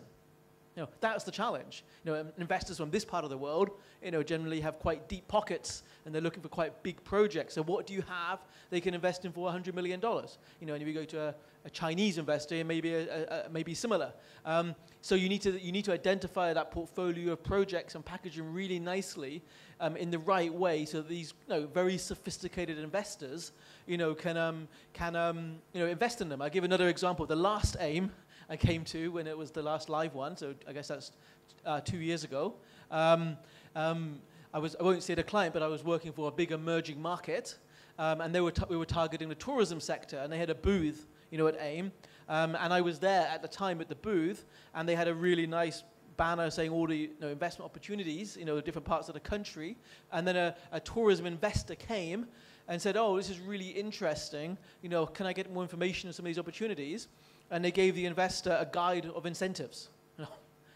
That is not what they needed. They wanted to have information on the specific investment projects so they could actually see if there's any investment opportunity, and that investor then just walked away.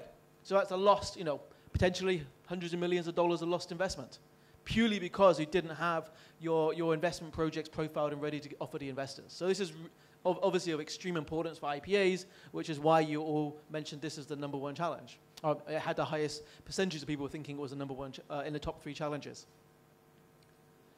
Okay, what are the different types of iPros? So we've identified in WavTech four main types. One is a public sector iPro. That's where you have mainly public ownership, and you're looking for a foreign investor to maybe help finance that project.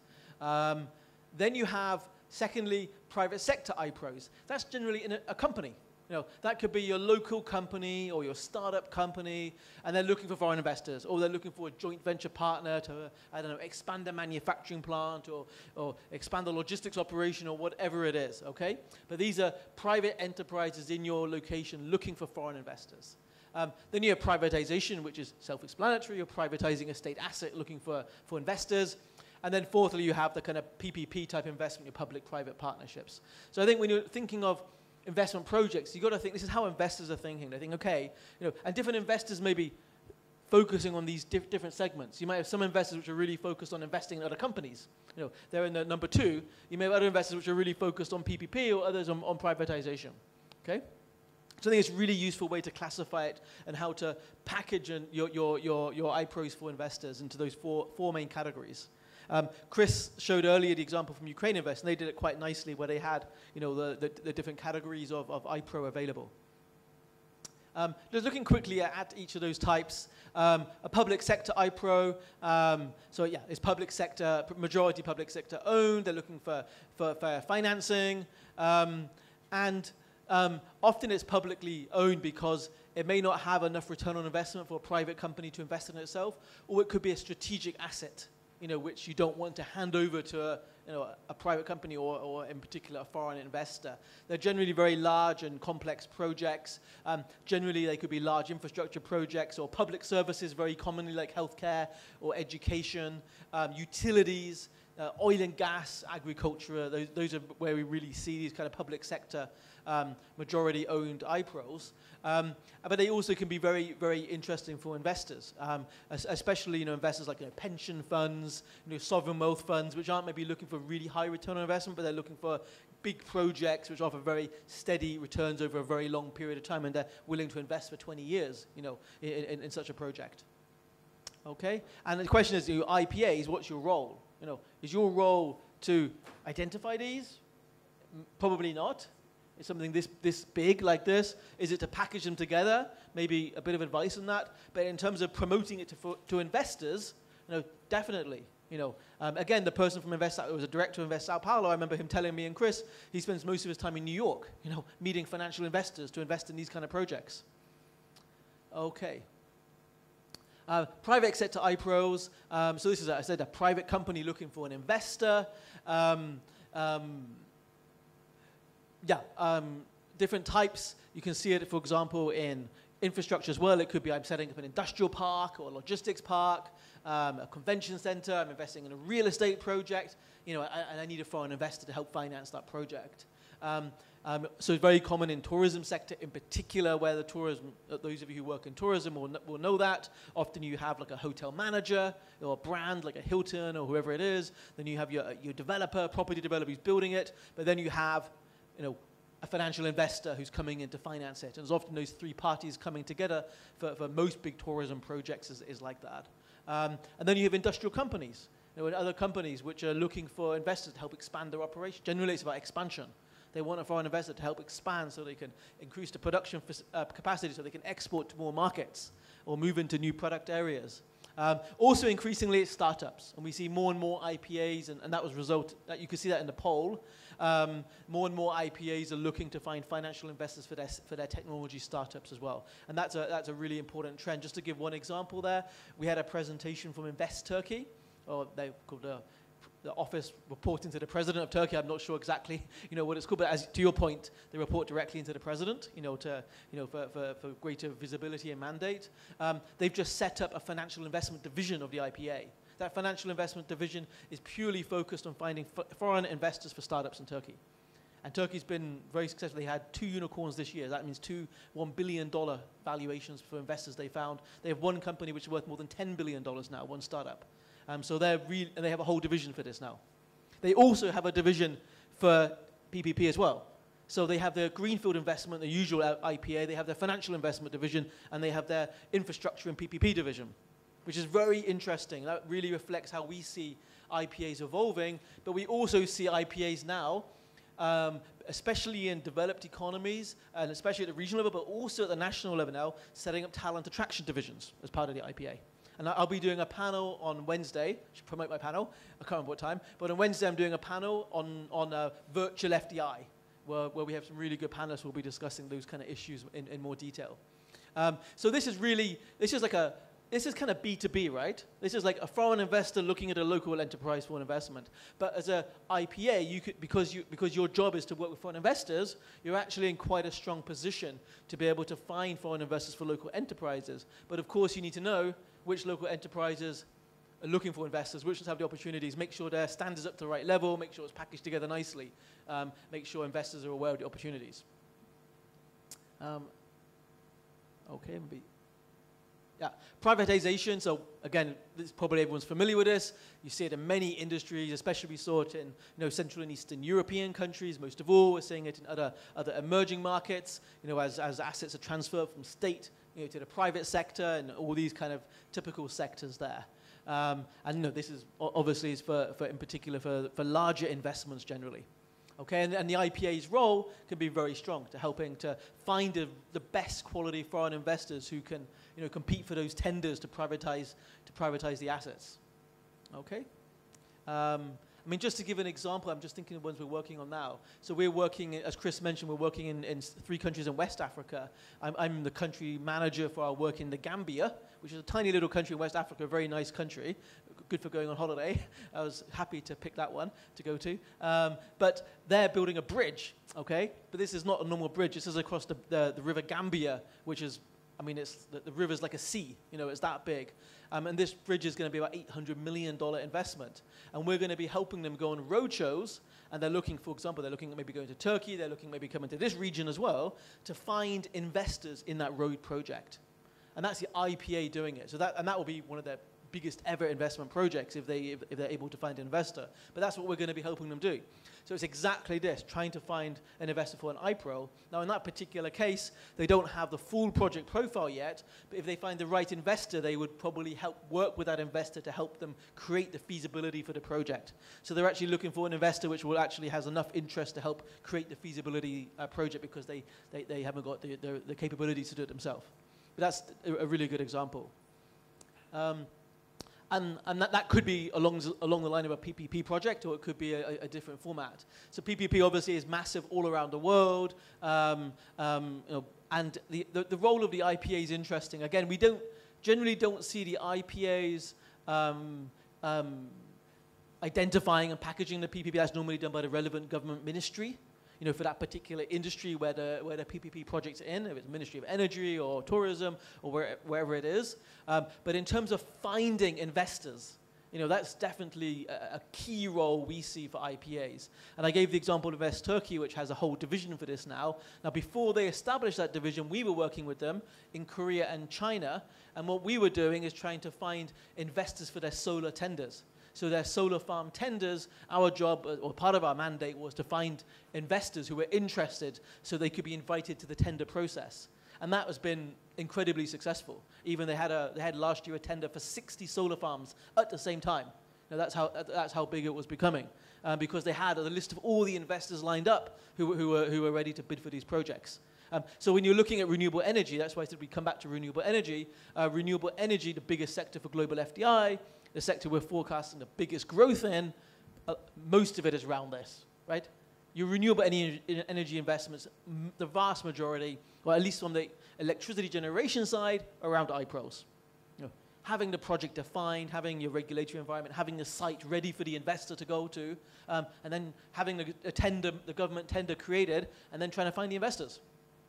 That's what it's all about. But then you have the whole supply chain around it. You have the manufacturing and the technology, logistics, and that's more your traditional type of FDI you can then attract around that. Okay? And often the bigger countries or the bigger tenders, they link.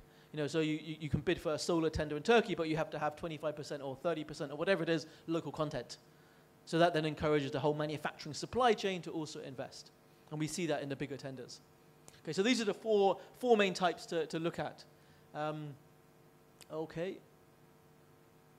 that working? Yeah. Okay. So, yeah, I mean, there's different sources of foreign investment or private investment. So you have your foreign and domestic investors. Well, I nearly fell off then. You have your project developers, private companies, private equity funds who are all looking to invest in projects. And then you have your very long-term investors, the ones I talked about, for example, for a publicly owned project where they're looking for a long return on investment. Your institutional investors, your pension insurance funds, your sovereign wealth funds. I mean, they control trillions, as you know, trillions and trillions of dollars in assets. And they're looking for long-term investment projects to invest in. Okay, so there's a lot of money out there. It's about matching that with the opportunities in your location. Okay? Yeah, I mean, just sovereign wealth funds, 2021, $9.15 trillion under management. So it's a big number. Okay. We already mentioned earlier about project finance, that it's been very resilient during the financial crisis, during the pandemic. So in 2020, it only declined by 5%, and it grew, I think, by 50%, I said, last year. So it shows that not only there's a lot of money, they are actually investing in projects right now. Okay, and why do they matter? These projects can, if you look at the four types, the type which is focused on private enterprises, that helps grow your domestic companies. We are trying to attract a foreign investor to a manufacturing company or industrial company or a startup. That's all about growth, helping them grow. It can really raise the profile of your location. If on your website, your materials, you have your iPros, which investors can invest in, that's helping to raise the brand of your location as a kind of open place of business, as a location which wants foreign investment. It's also quite, I mean, I'm not saying it's easy. It's very difficult to identify and package your iPros. And once you've got them, if you're, an investment, any of you in the room today, if you had your iPad and you have all your investment projects all nicely packaged, that's fantastic for going to meet investors. It's a very direct sell to the investor. Look, these are the 5 projects we have, in renewable energy in your sector. Here's a profile of each one. We can share these with you. Are you interested? Okay, so it's much more direct, because you're selling a specific project to an investor rather than saying, come here because we have skilled labor or we have a strategic location. Okay, which is, as Chris said, that can take 2 to 5 years, and reaching out to thousands of companies before you find it. This is extremely targeted. I have these projects. I'm going to target these investors which match up with my projects, and we're going to offer those projects to them. It's a very different type of investment promotion, very direct, and you can do it with less resources compared to this reaching out to thousands and thousands of companies and waiting 2 to 5 years. Okay? It can also be very strategic, focusing on gaps, in your economy. As I said, it's been more resilient as well. The project financing keeps on coming. The money doesn't disappear. Investors are always out there looking for projects. And it means you can support different types of FDI. This is a big challenge for many IPAs, is, okay, what do we do about mergers and acquisitions, or a local company looking for a joint venture? iPros is one way you can help deal with them. You find those companies which are looking for foreign investors, package it together, and then you can match make between a foreign investor and your local companies. Oops. So how do you do it? First of all, it's sourcing the projects. Okay, so that's working with your stakeholders. Generally, this is something which an IPA can't do on its own. You need to go to your Ministry of Energy, and say, okay, what projects do you have in renewable energy which are looking for investors right now, or which are upcoming, and we could maybe help build the pipeline of investors to bid for these projects. So you need to speak with your stakeholders, or it may be, again, every IPA is different. Some IPAs do trade and investment together. I think Hungary Trade and Investment is one example. Others are just pure IPAs. They just do investment and they don't do trade. And some, I don't Czech investors in here, but Czech investors as an example, maybe they do local enterprise development as well. So IPAs have different mandates, and you may have all the capabilities within your organization, but generally that's not the case. You might have to speak with the local enterprise support organizations, other sectoral agencies in your country or your region to find those local companies which are looking for investors. Okay, so it's all about this stakeholder coordination. And then you come up with your list of projects. Then you screen them to find those which have the best potential for foreign investment. For the bigger projects, you definitely have to have a bigger feasibility study. But as I said, in some cases, you may be able to also find foreign investors who are willing to help co-finance or even help set up those feasibility studies. And then that's generally done, again, not just by the IPA. If we told you, go and do a feasibility study for an offshore wind operation, that's going to be quite challenging for anyone to do. You go to your sponsors, specialist consultants, development banks, other government ministries for all that expertise to package those together, and then you select the ones which are best for promoting. And then you identify the investors, as Chris explained, and go out and target those investors. Okay, I think that might be the last one. Okay, challenges. Oops. It requires extensive stakeholder consultation. That's why so many IPAs are struggling to do this, as we discovered in the poll, because to come up with that list of projects and then screen them and then make sure they're packaged nicely, I mean, it's very challenging to do that. It's very, very hard and can take a lot of time. And there may just not be those projects yet identified in your location. It may be that other government ministries and stakeholders, they're not really doing it fast enough. So you might have to try and encourage them or find other ways to do it, to come up with these projects. The case of Jordan I worked in, Jordan Investment Commission, in the end, they employed like a Big Four consulting firm, and the Big Four consulting firm was given a job to find 100 projects in Jordan, profile those projects that are ready to give to all the investors from the Gulf. So they realized that government wasn't doing it, so they actually just outsourced the whole work to the private sector because they realized the opportunity is so big to attract these investors.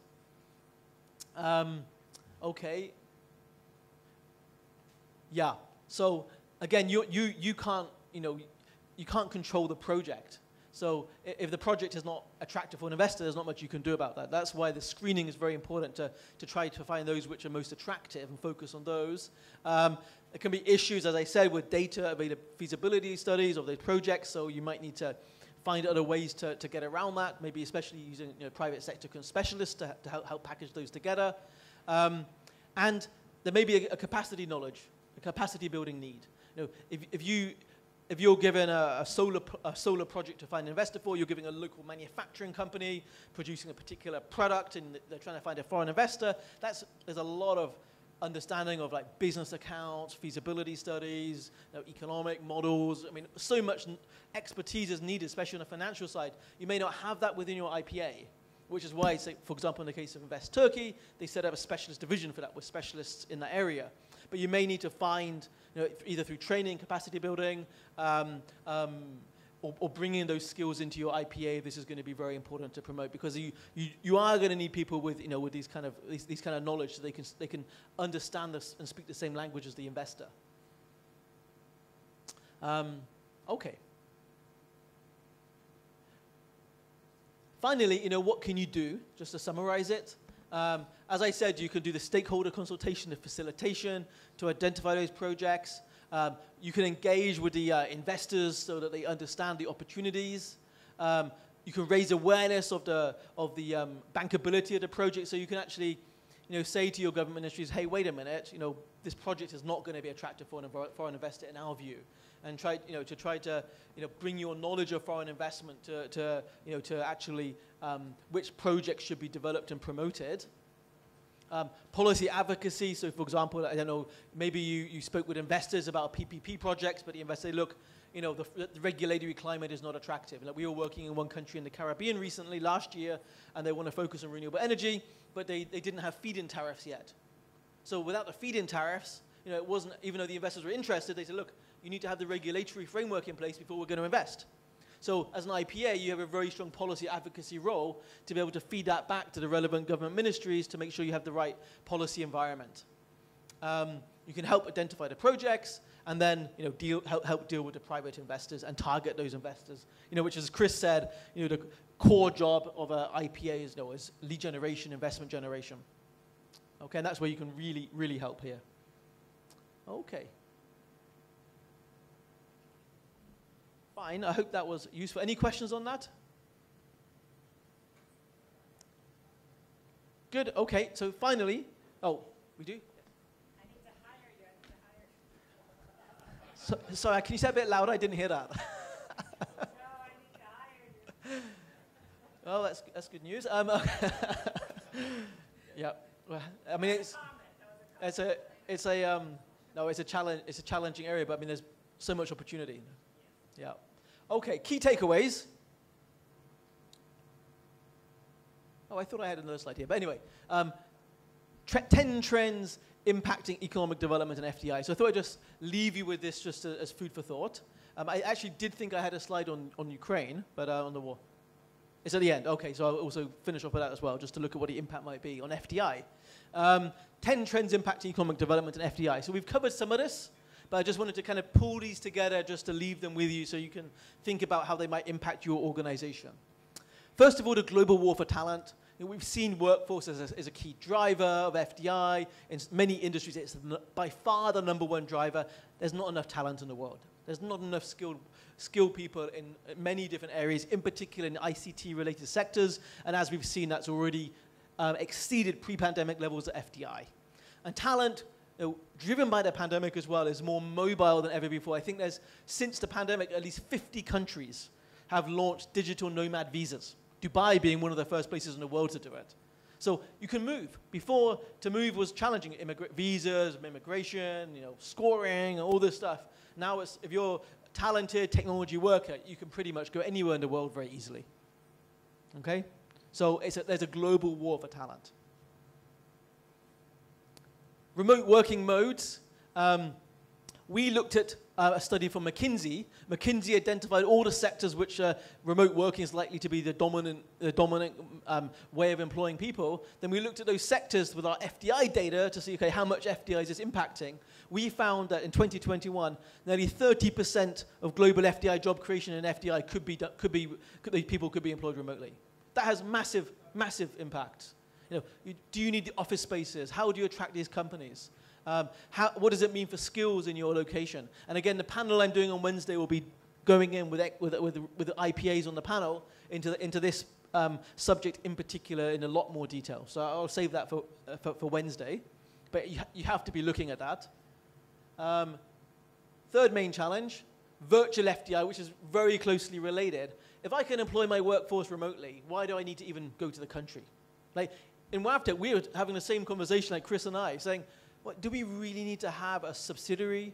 You know, I won't say which country, in a particular country. Why can't we just have a third-party provider and just hire the people through a third party? In fact, why didn't we just get a global third-party provider and just don't have any more subsidiaries, just have our one operation, and we can employ people all around the world whenever we need, no matter where they are, through this third-party provider?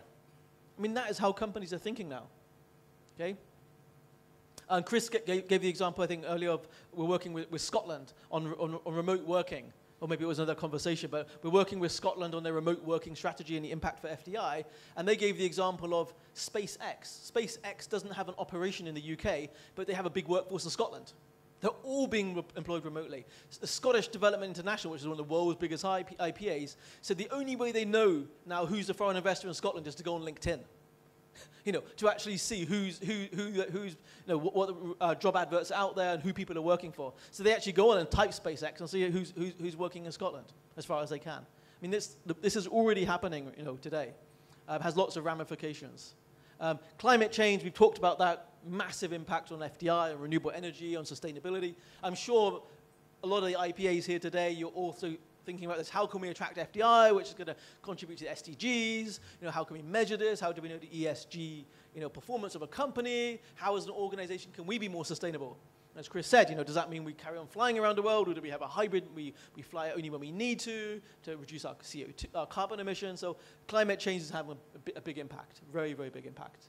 Number 5, Industry 4.0, already covered that before, in terms of like robotics, AI, cloud computing, how that's changing the nature of manufacturing, the skill requirements is changing. Companies are looking at different location determinants now. Oh, is this working? Yeah. Nearshoring supply chain optimization. So World Bank survey recently showed over 60% of multinationals consider supplier linkages to be important or critically important to their location decisions. Now, first of all, we had the China-US trade war and tensions. That created a whole shift of investment out of China. Secondly, we had COVID, which further shifted more investment out of China and made companies reevaluate their supply chains.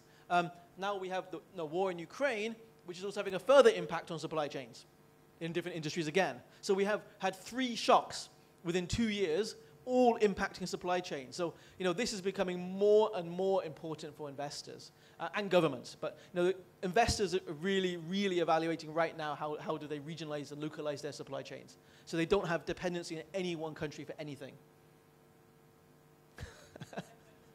Okay, that's a bit close to that camera. Okay.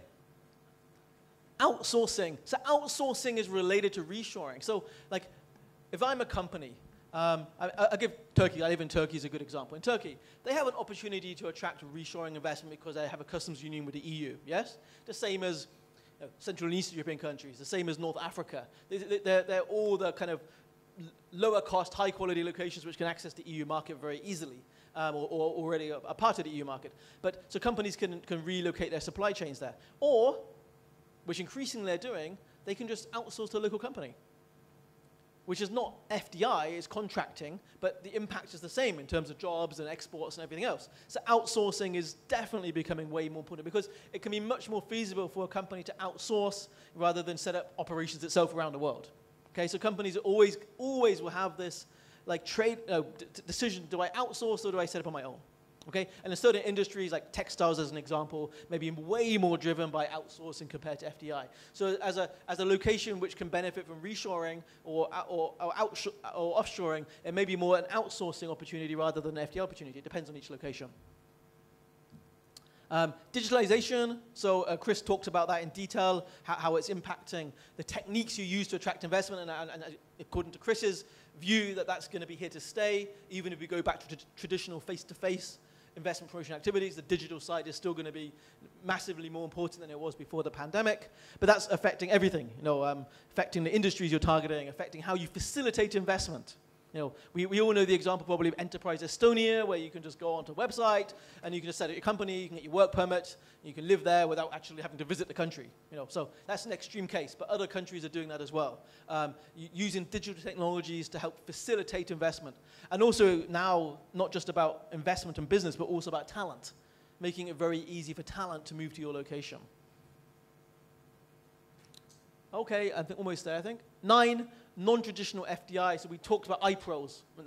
That's why we kind of brought it in, non-traditional FDI, but also like mergers and acquisitions, other types of investment.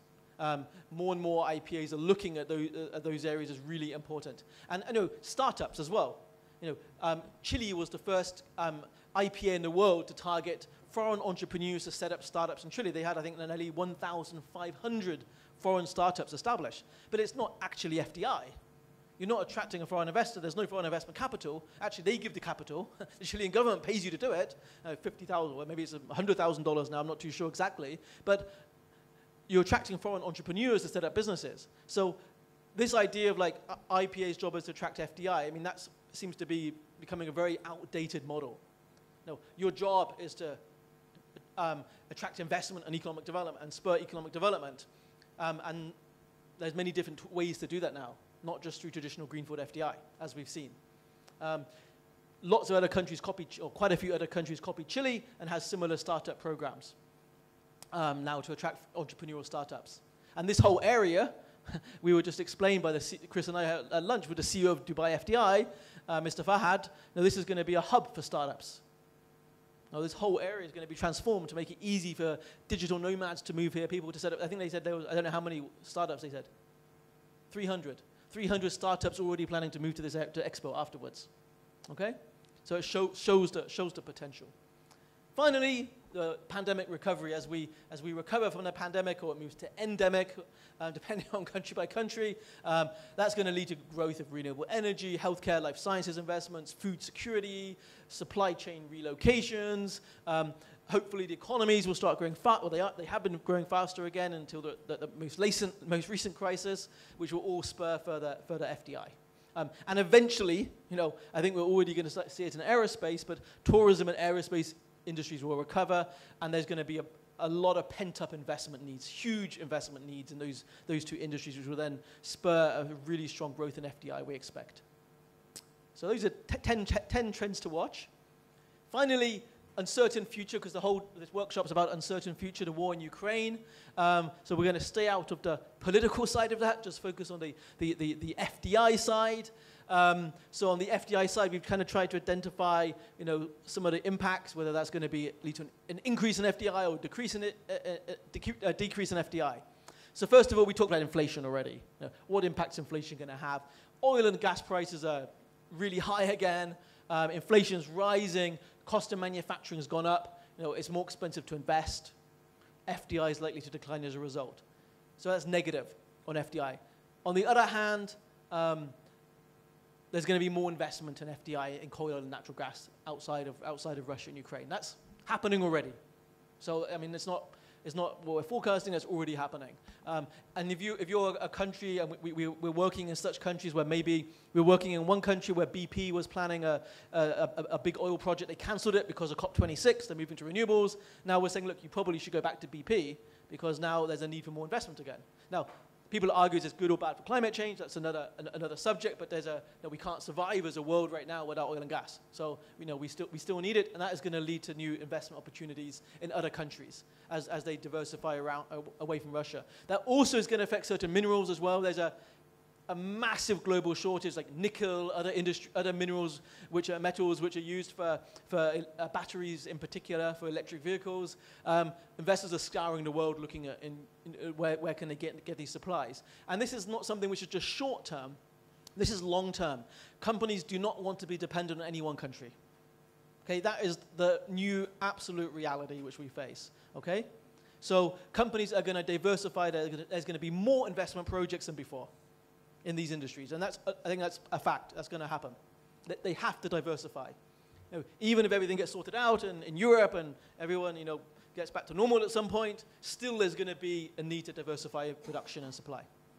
We know agricultural food security is having massive impact right now, because Ukraine is such an enormous food producer, and also Russia. Now it takes time, obviously, to ramp up food. I mean, I really don't know what the impact's likely to be longer term, but in the short term, there's growing investment in other places. But longer term, hopefully, it will all go back, and Ukraine will be a big global producer again and helping to feed the world. So sanctions, the war is reducing company profitability. BP have just wrote off, I think, at least $10 billion of investment in Russia. Exxon and the other companies, they wouldn't the same. Tens of billions of dollars being lost just in one industry. So this is impacting the bottom line, which will, in certain industries, reduce FDI, and it will lower world economic growth. The lower the world economic growth is, the less FDI there is. So this is having a real negative impact. Some countries, like where I live in Turkey, I live in Antalya, which is the main beach resort, completely dependent on Russian Ukrainian tourism. Completely. So that's, they're going to have a big crisis. And other countries, not just Turkey, like Thailand, for example. Thailand, very dependent on Russian tourism. Russia's a huge source of global tourists to certain countries. So that's going to then impact those industries and reduce investment. Defense spending, unfortunately, that's the reality, I guess, that military spending is going up. In Europe in particular, which will then likely, because Europe has generally been much weaker in defense, whereas the US is super strong, probably there'll be a lot of US investment flowing into Europe and into the defense sector, in particular where haven't seen it yet, but likely to see that to take place. And then finally, and this is where I think, yes, short term, we're going to have more investment in coal, oil, and natural gas and minerals, which will increase carbon emissions. That's just a necessity. But at the same time, I think countries realize they need to accelerate even faster into renewables. Okay? And there's huge, even bigger push than after COP26 to do that. So we expect there to be even more investment taking place in renewable energy, which is positive, for the climate, for economies, and for the world. So that's our final thoughts. I think we're wrapping up anyway. I think that's the end. So thank you very much. Any final questions or comments? Or Chris, I don't know if you want to say a few words. Good? Okay, well, thanks everyone for attending. And look forward to networking with you at AIM. Thanks. Bye.